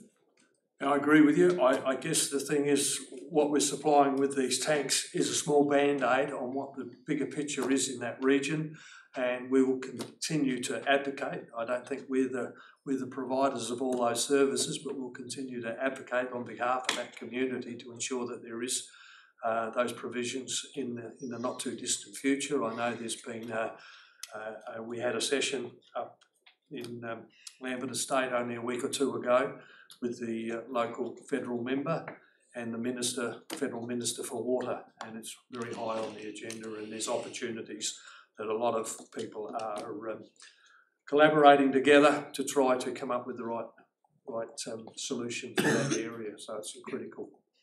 Any other further comments? If not, put the motion. All those in favour? Carry. Members, will move to the next item, 7.3.2.2, the proposed opening hours 2020-2021 of the Rex Barossa Aquatic Fitness Centre and outdoor pools. Ironic, we're talking about the opening hours when we just had to shut it, so there we go. Anyway, hopefully we get through this and that will be open shortly. Any questions? Someone like to move the motion? Councillor Miller, and seconded Councillor Angus. All those in favour? Carried. Next item is the 7.3.2.3 on page 814.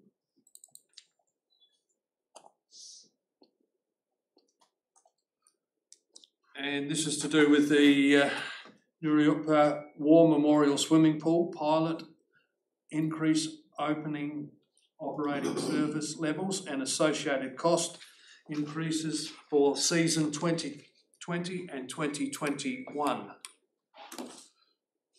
Any questions that members may have?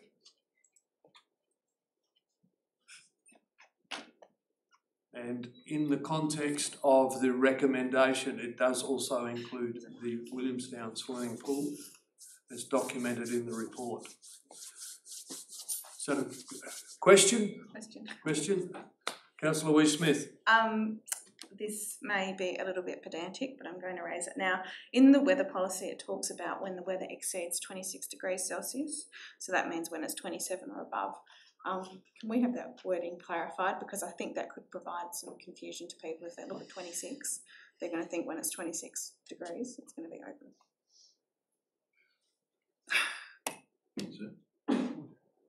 I think the simplest answer to that is what he wants it to be, 25.9. I'd say 26 when and it above. says 26 degrees or above. Yeah. At the moment it reads exceeds 26 degrees, and I just think it's a little bit ambiguous. So, okay. Yeah. So yeah, when the weather is 26 degrees Celsius and above. So sorry, Mr. Mayor, are you adding a fifth part to a resolution without putting words in anybody's mouth? I'm looking at the weather policy below that, so not the recommendation, but what we're actually talking about, the detail. Yeah, okay. So through you, Mr. Mayor, the policy is the current policy, so you will need to pass something that says Part 5 for the weather policy be updated to read 26 degrees That is and some above. of the feedback that I have had, is that it's a bit confusing. So I'm happy to add a part to the recommendation that updates that. Okay. Is there any other further questions before I add that part? Of course, I did read this, but I'm now confused. I thought Harlings was talking about removing the weather contingency, so I'm not sure how. That was what I understood too. Yeah, and my further question to that is, with the data that Ms. Tappert sent out to us recently, there is data. So on days that were under 26, the pool was open. So the temperatures in that Excel spreadsheet that actually shows how many people were there on those days. And it appears to be, on some of those days there were like 2 people there. So I'm just, in terms of, I understand the feedback we're getting about people knowing whether or not the pool is open, but given that weather policies, as the report says, are pretty much standard for management of community pools, is there necessarily really, are we potentially over catering for that need if at the moment what the data it looks like is on days that it's cold, there's no one there. So I'm just, at the end of the day, with the amount of investment we're making in the pool, it may be neither here nor there. My apologies, I misread this. Beg your pardon? I misread this, I'm just reading through it. I understood it was open, and the idea that behind it all was that, when it's cold no one's there because it's not open, so if it's open they may still be. Is that correct? Thank you. So I guess my question is, the impetus for removing the weather policy at all and basically having it open every day regardless of whether it's 12 degrees, I just want some more information around the pros and cons of that. Is that a sensible thing to be doing? Mr. Tabbert, yeah, please. Oh, yes. No, you can. That's fine. So the pros and cons, from my understanding and viewpoint, I guess, is that the benefit of removing a weather policy removes the inconsistency of people's understanding around, is the pool going to be open or not open. The other thing it does is that we determine that weather point, and you can select whatever temperature threshold you wish at 5 p.m. the previous day. So as we know, the weather isn't always completely accurate. So should it be 28 degrees when yesterday it was actually forecast to only be 25 degrees, we would not be open at the moment. So that's the benefit. The cons or the cost of that, I think, is in the report, and it's in the realm of that $27,000 for the season. Then obviously I tried to think through the drafting of that report, that equity equation around what then does that mean for Williamstown, and should council wish to consider that also. Yes, thanks, Mr. Mayor. CEO.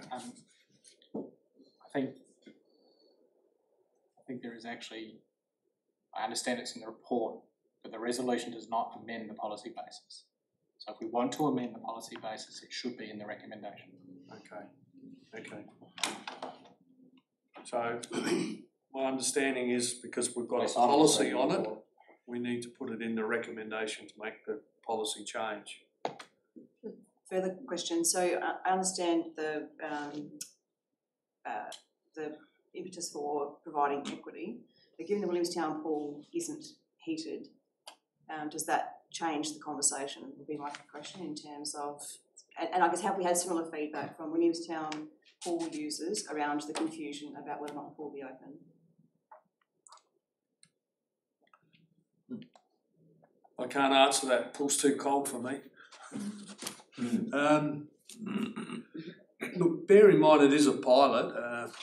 So I don't know what a pilot means in this case, whether it's for the whole season or if we see that it's not viable, we can come back and make some alterations. I don't know. If anyone wants to counsel, you're not a counsellor anymore, are you? Ms. Dav. Thank you.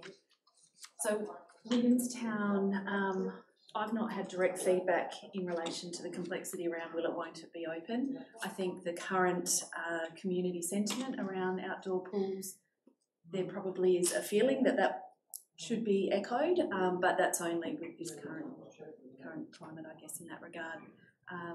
Sorry, the second part. Whether or not the not being heated has any impact? I can't tell you. Oh, there's no. I think, standard industry practice is that in lower temperatures, outdoor pools remain closed. I am aware last year there was also some lap swimmers that were keen to swim at any temperatures in Williamstown as well, so I think it's probably being consistent at this particular time to do both, in my opinion. Yeah. Now we have to clarify that point. We need a 0.5, and you're happy to, no? That was baby brain. That's my mistake. No. Point of clarification, yes, Mr. Chair. That's right. There is a service level decision being made here that is based on a policy position. Yep. The office has recommended an alternative policy position in terms of the service level. But to be really, really clear, I think the council needs to be clear exactly when it wants to open its pools. So Carla's right. Carla's right. There needs to be a fifth point. I'm just still a little bit unclear.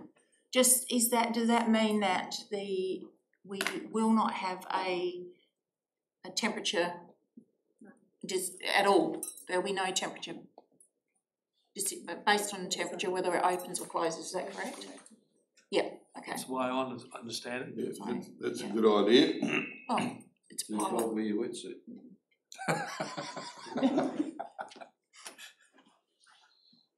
So is everyone? Yeah, I'll second it. Move Councillor Wees. The recommendation as it sits. As it stands. And that's based on the understanding that there is no temperature. The times as in the document are as it stands. And Councillor Troop, you've seconded. I'll second. Are we okay with the policy or are we still at odds? We can make it work. Okay. Thank you. Any further questions? Yes. Yes. Naturally, we'll expect some attendance data. Your pardon? There will be some attendance data come back to the chamber in relation to this outcome. Absolutely. It is a pilot, so I guess we'll get information with respect to the attendances. Councillor Hearn, did you have a question? No, I was just going to second the motion, Lee. Okay. Will the mover and the seconder wish to speak to the motion? Just briefly, I apologise again for the confusion I created. I think it makes sense if we're going to support additional opening hours at Newrimper, we do the same at Williamstown. I think it's really important that we do continue to monitor visitation numbers and see if this is working. This is a lot of the feedback that has been coming back is that, the opening hours is one of the issues and that's been affecting attendance numbers. So let's see how it goes. Councillor Troop? Yeah, I just agree with that. I think that we need to put all resources into this and just really see where it leads us. And like as a pilot, it's a pilot, so we can evaluate it later. And I'm sure the working group will come back to us with feedback from the people who are using it. So I think it's worth our while doing. Thank you. All those in favour? Carried. Page 828, 7.3.2.4, the big project, Linddock Recreational Park design and costings, 828. Any questions? Councillor Boothby? So it's just a general question. Obviously, the difference in costings from 2019 to 2020 are beyond extreme. Are there, some decent reasons for that are beyond our control, or I guess my concern is with the big projects. How far out are we going to be with all of these? If that's the kind of difference that we're going to have, and our future forecasting and project funding, we're just gobsmacked that it's that far out. That's all. So if there are extenuating circumstances that are COVID related or access to labour related or something, it'd just be great to know what the big differences were. Mm-hmm. I'll have to take it on notice and deconstruct the whole budget, but Well, I don't on want that you to do that. particular budget. But I don't think we can blame it just on COVID. The reality is they are master plans that, until you do design, costing a master plan is a very different beast than costing a design, and scope creep and other those types of activities as well.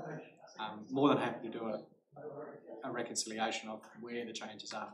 And I'm not through you. I'm not looking to create work here. It's just that it's a stark contrast, and it's just trying to actually understand, exactly.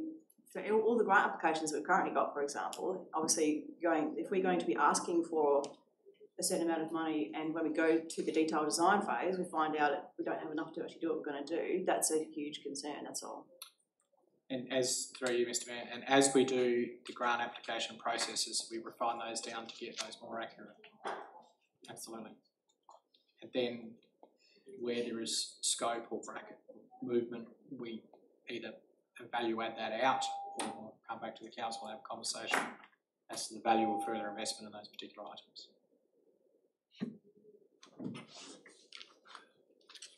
Councillor Having? I'd like to move the recommendation. Thank you. Second, Councillor Boothby. Would you like to speak to the motion, Councillor? Yes, I attend the meetings down there for the Linddock Recreation Park and the big project. I know that there's been a lot of work being done on it, and I wasn't at the last meeting, but I think you were there. Yep. And it's come back, and I know that it has been drawn down because of the cost. The meeting hall is not going ahead at this stage; it's going to be put off. So that's something to do with the cost in itself. So it looks very good to me, and so forth. So I totally approve it. Councillor Boothby? No, look, echo your sentiments. The last meeting I attended with Ms Tappert, it was very well received. There was clarification and questions from the various stakeholders, and I thought it was well received by everybody, and they're very grateful that these things are moving forward. So perhaps I could thank Ms Tappert for the work she's done on it as well. Well the plan looks excellent. Yep. Thank you. All those in favour? Carried.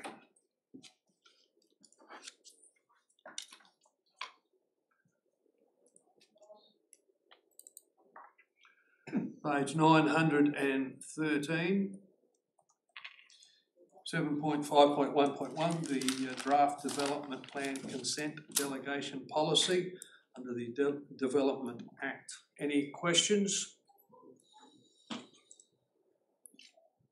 Council receives and considers and adopts the draft development consent delegation policy at attachment 1. The mover moved Councillor Boothby and seconded Councillor Angus. Right to speak? No, thank you. All those in favour?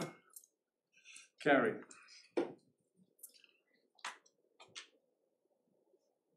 Page 920.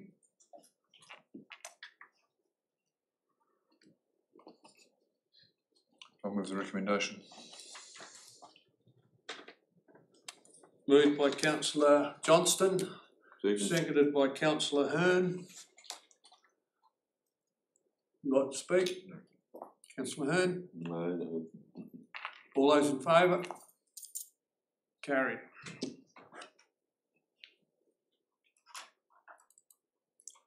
Page 930.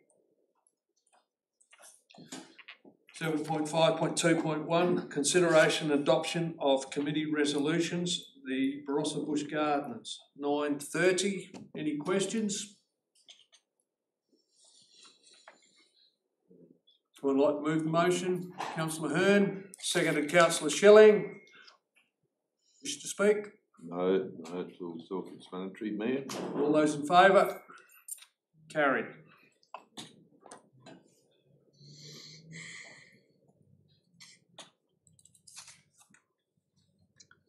Page 941 is the Regional Public Health and Wellbeing Plan.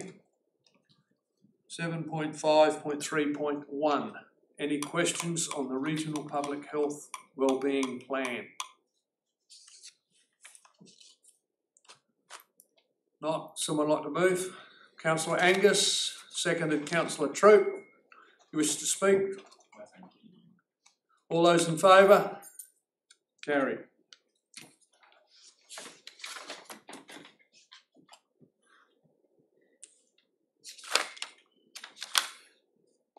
Members, we now come to two confidential items. I'll ask someone to move. I'll move that one. Moved councillor Johnston, seconded councillor Boothby. All those in favour? Carried.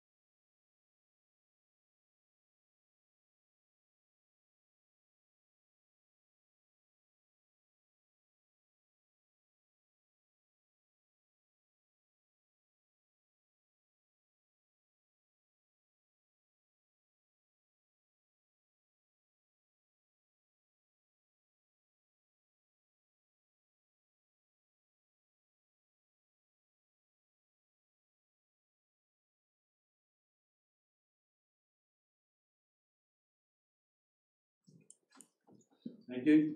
You're out. We have another item to look at the in our agenda, the consensus agenda 8.2.1, the Barossa assessment panel, terms of reference and operating and meeting procedures. Would someone move we go into confidence? Moved Councillor Boothby, seconded Councillor Miller.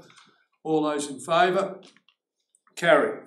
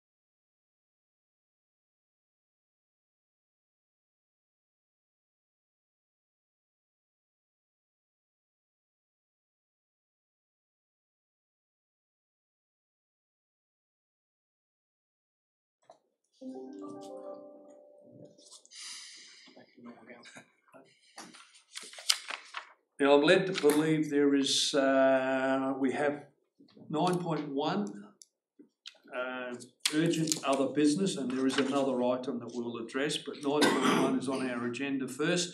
That's a request for leave of absence from Councillor Hearn from the 13th of December 2020 to the 20th of December 2020, inclusive.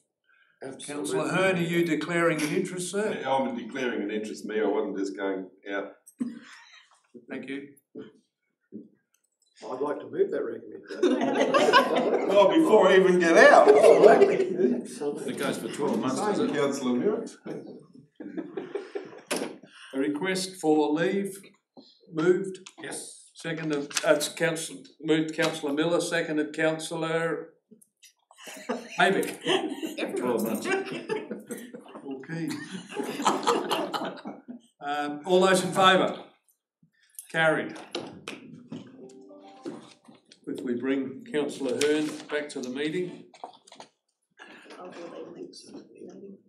With the leave of the meeting, there's an urgent other matter that Councillor Angus has talked to me about. So, Councillor Angus, do you wish to address that matter? Yes, I feel that if council makes no comment about the government's decision about our application for GM-free status, we're just taking it lying down. I think we should maintain some communication, and CEO has given me a suggested instruction that I'll read just for a future action in regard to this, and that is the council note the decision of Minister Basham circulated by the Director of Development and Environmental Services to reject our application for a genetically modified free Barossa council, and their right to the Minister outlining our disappointment with the decision, process and costs and resources incurred by local government, and the council continue to work with adjoining councils and BGWA to address legislative mechanisms to achieve an alternative approach that is not based on council boundaries. Now, if that requires to be moved, I'm happy to move that is what happens. Thank you. Seconder? Yeah, I'll second that. Seconded, councillor Hearn. Yeah. Ask a question. Yes. Please explain. Oh. I don't Well, just the understand. You can speak to your motion now, sir. Yeah, I will. The fact that 11 councils put in an application to be GM free or for GM free status, all 11 were knocked back because they couldn't demonstrate, according to the government guidelines of economic detriment, yet they maintained a GM free status on Kangaroo Island because it actually was never included in the equation to start with. Why did they put us through the hurdle jumping mechanisms to say, well, you know, you've got to put out the case?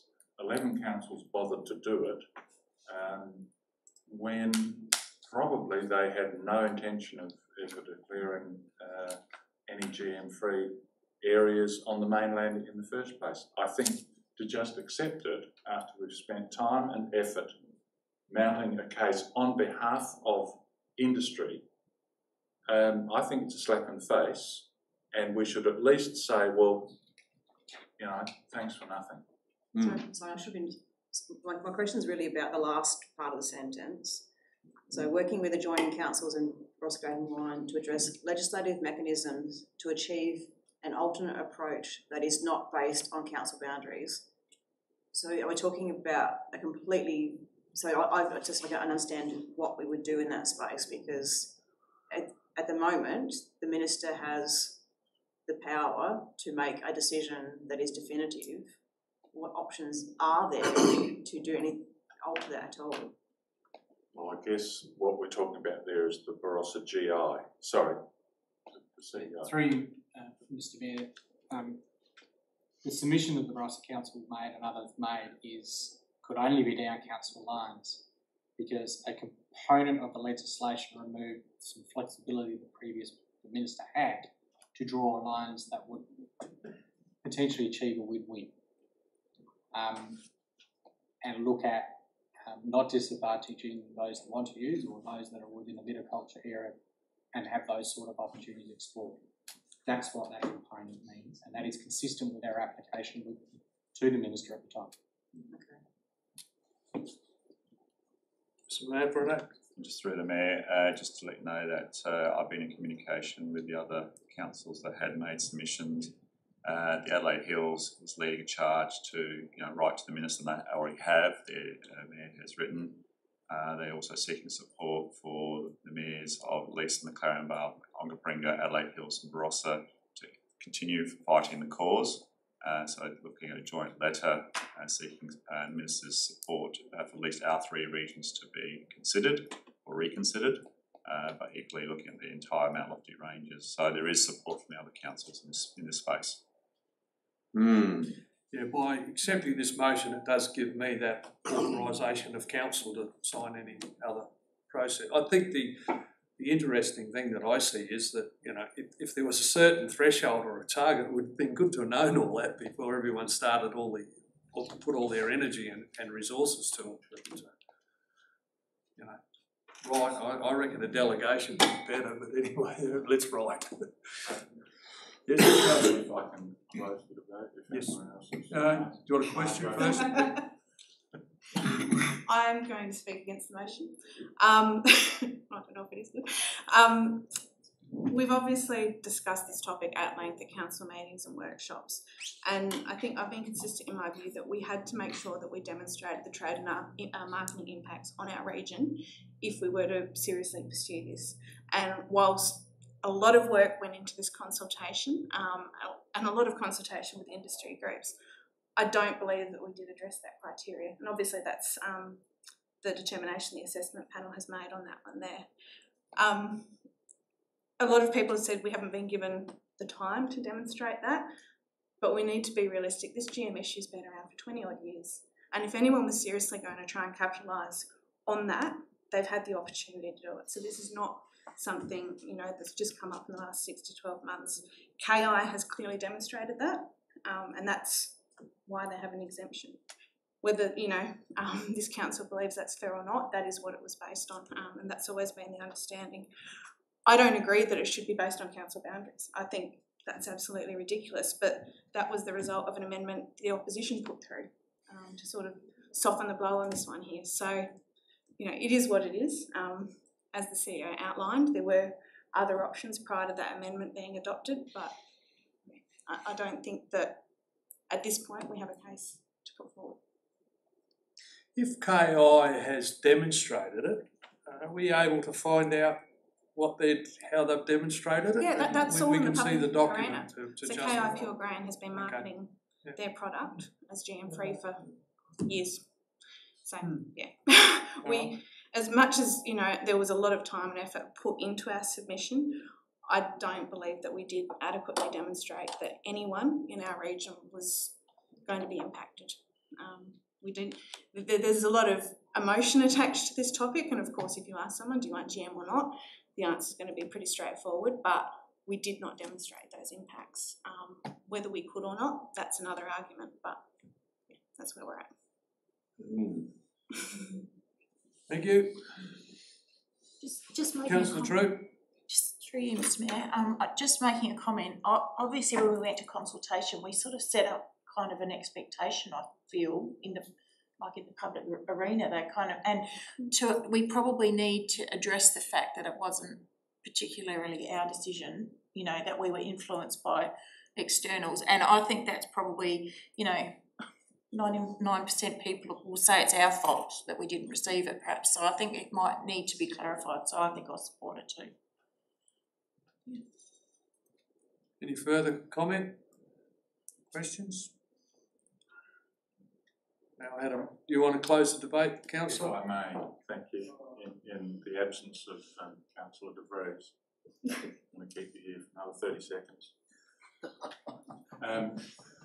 This wasn't actually our council decision. This was a community and industry decision which we put to the government, and the government have basically said your industry doesn't have an argument, and by the time we get anything in motion, the planting season will have come around, the horse will have bolted, and it will be too late. I still don't think that's an excuse for saying nothing and doing nothing, but by next April, people will be sowing GM canola around here, if it hasn't already been done.